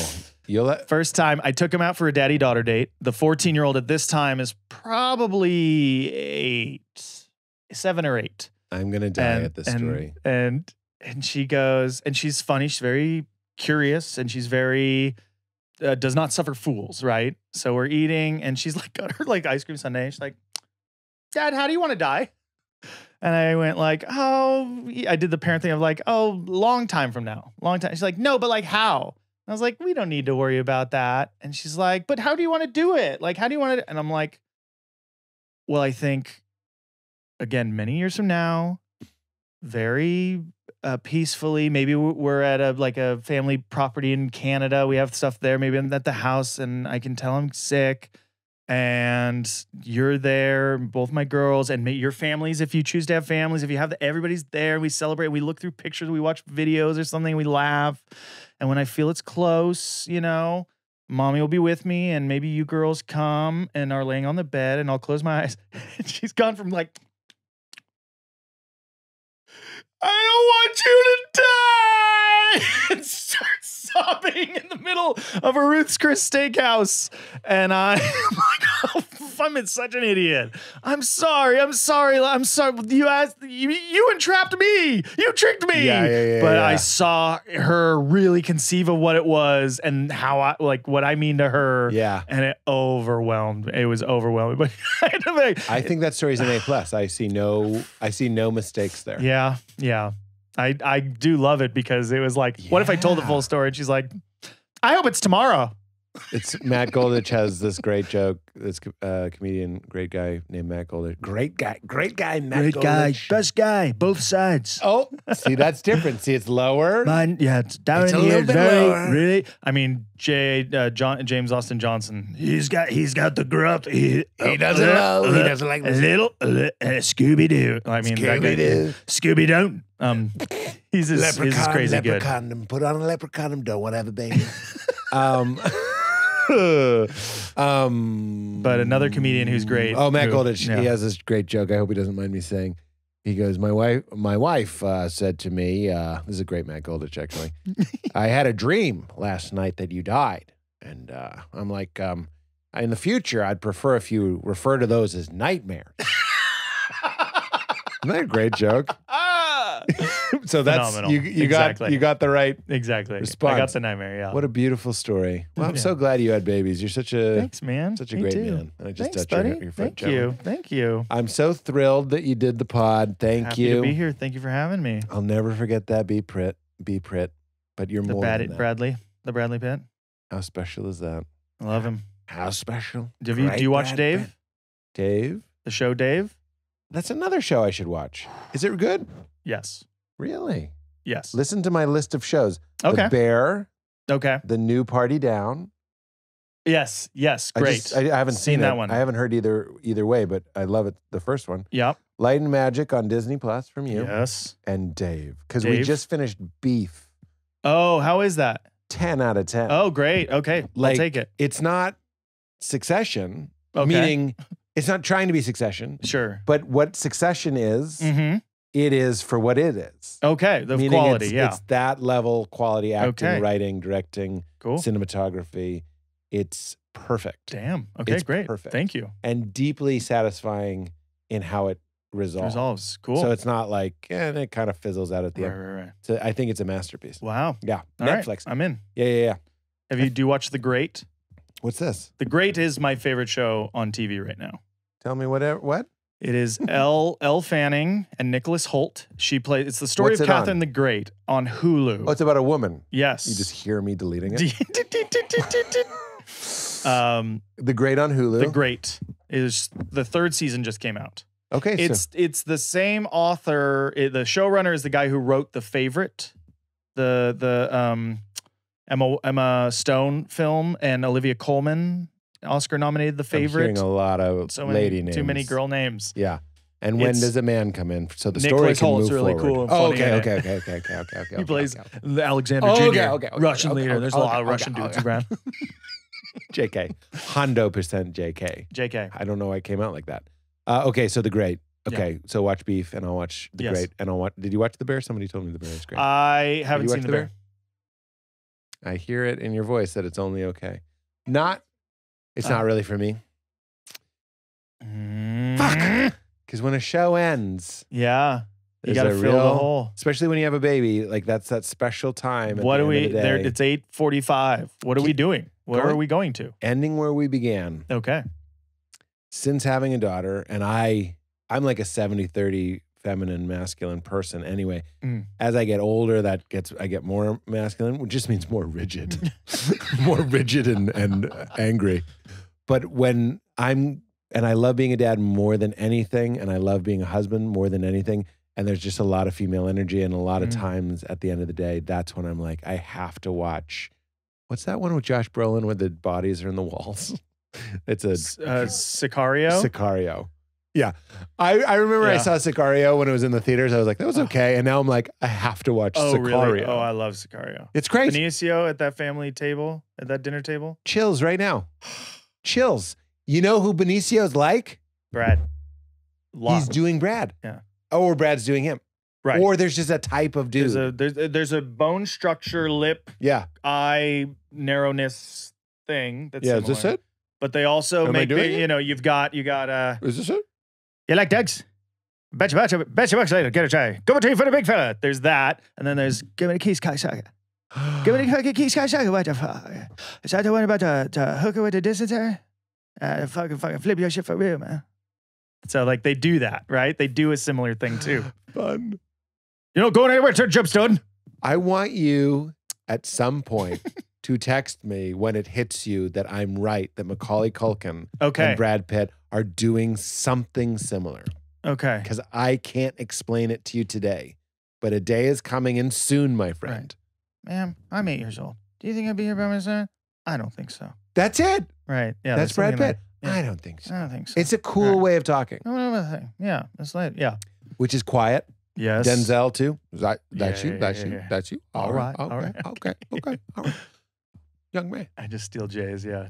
Jay is like, I steal. Jay is the technician where you close your eyes and you're like, is it Jay or the person? You know, it's Facts. like, it's crazy. No, It's Jay, when he was on, we just did impressions for 3 hours. It was fucking, or meaning he did. It was incredible. Yeah. I like doing them, but when you, and I don't want you to take this as a backhanded because I like doing them with you, but when it's that perfect, you're like, I'm just not going to play. Totally. You know what I mean? Yes, You're just absolutely. Like, oh, No. it's just, I can't be in this orgy. Yeah.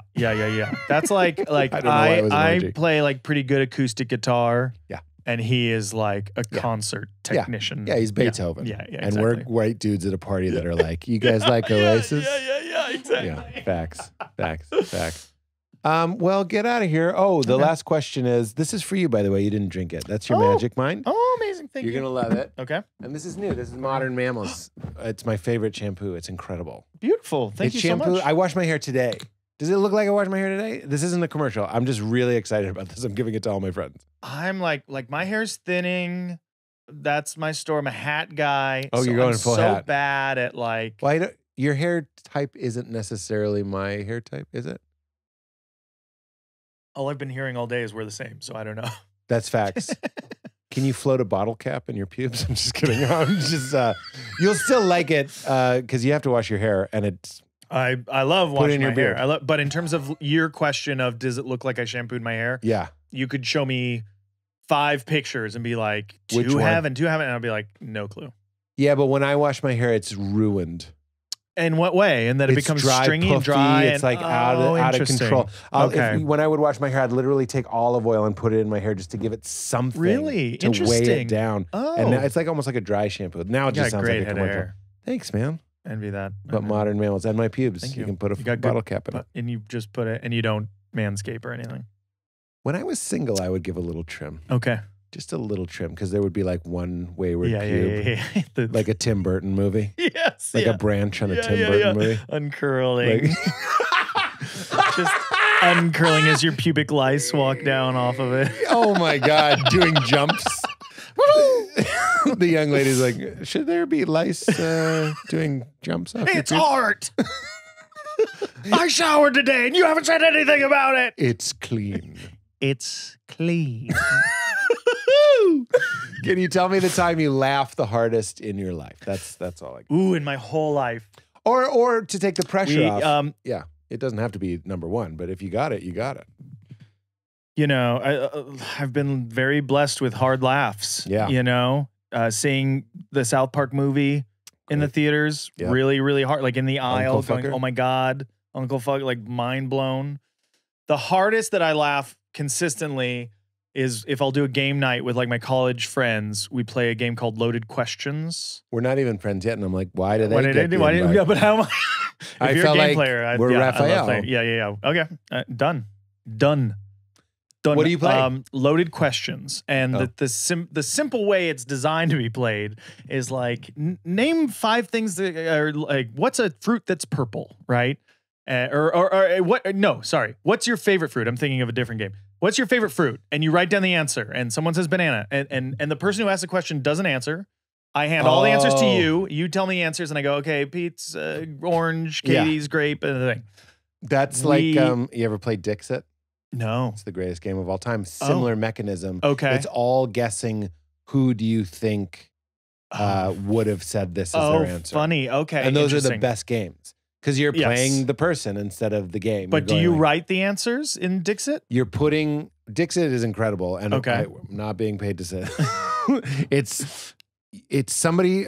You have 5 cards, and they're all like oil paintings, Okay. and they're very abstract. They're like dreams. yes. And you want to give a clue that's obvious but not too obvious. So let's say mine is like a boy in a dunce cap, and he's fishing in a toilet. Yes. I might say like worst day ever. Okay. And then I put that down. And now you have 5 cards. Now you want to pick one that would be worst day ever. Let's say you have a dragon and he's trying to light a cigarette, but only smoke is coming out. Okay. You would put that down. Okay. And maybe you have one that you don't have. But the fun comes when you're guessing who do you think said this? Who do you think is the original card? You're all trying to guess what the original card was. You're trying to find my card. Interesting. So you want to get people to guess your card. So you want to guess right. Okay. But if your wife plays with you, yes, you'll know her answers better than you'll know mine. Yes. Because you'll be yes. like, I think you would think this. Because you're a Yeah. people person and nobody showed up to your birthday party. That's the worst day ever. Yes. So it's like that. I love Fantastic it. game. I love it. Tell me about this one.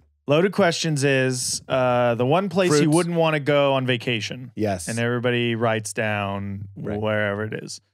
And the way you're supposed to play is like, you wouldn't want to go on vacation, like Death Valley or whatever, blah, blah, blah.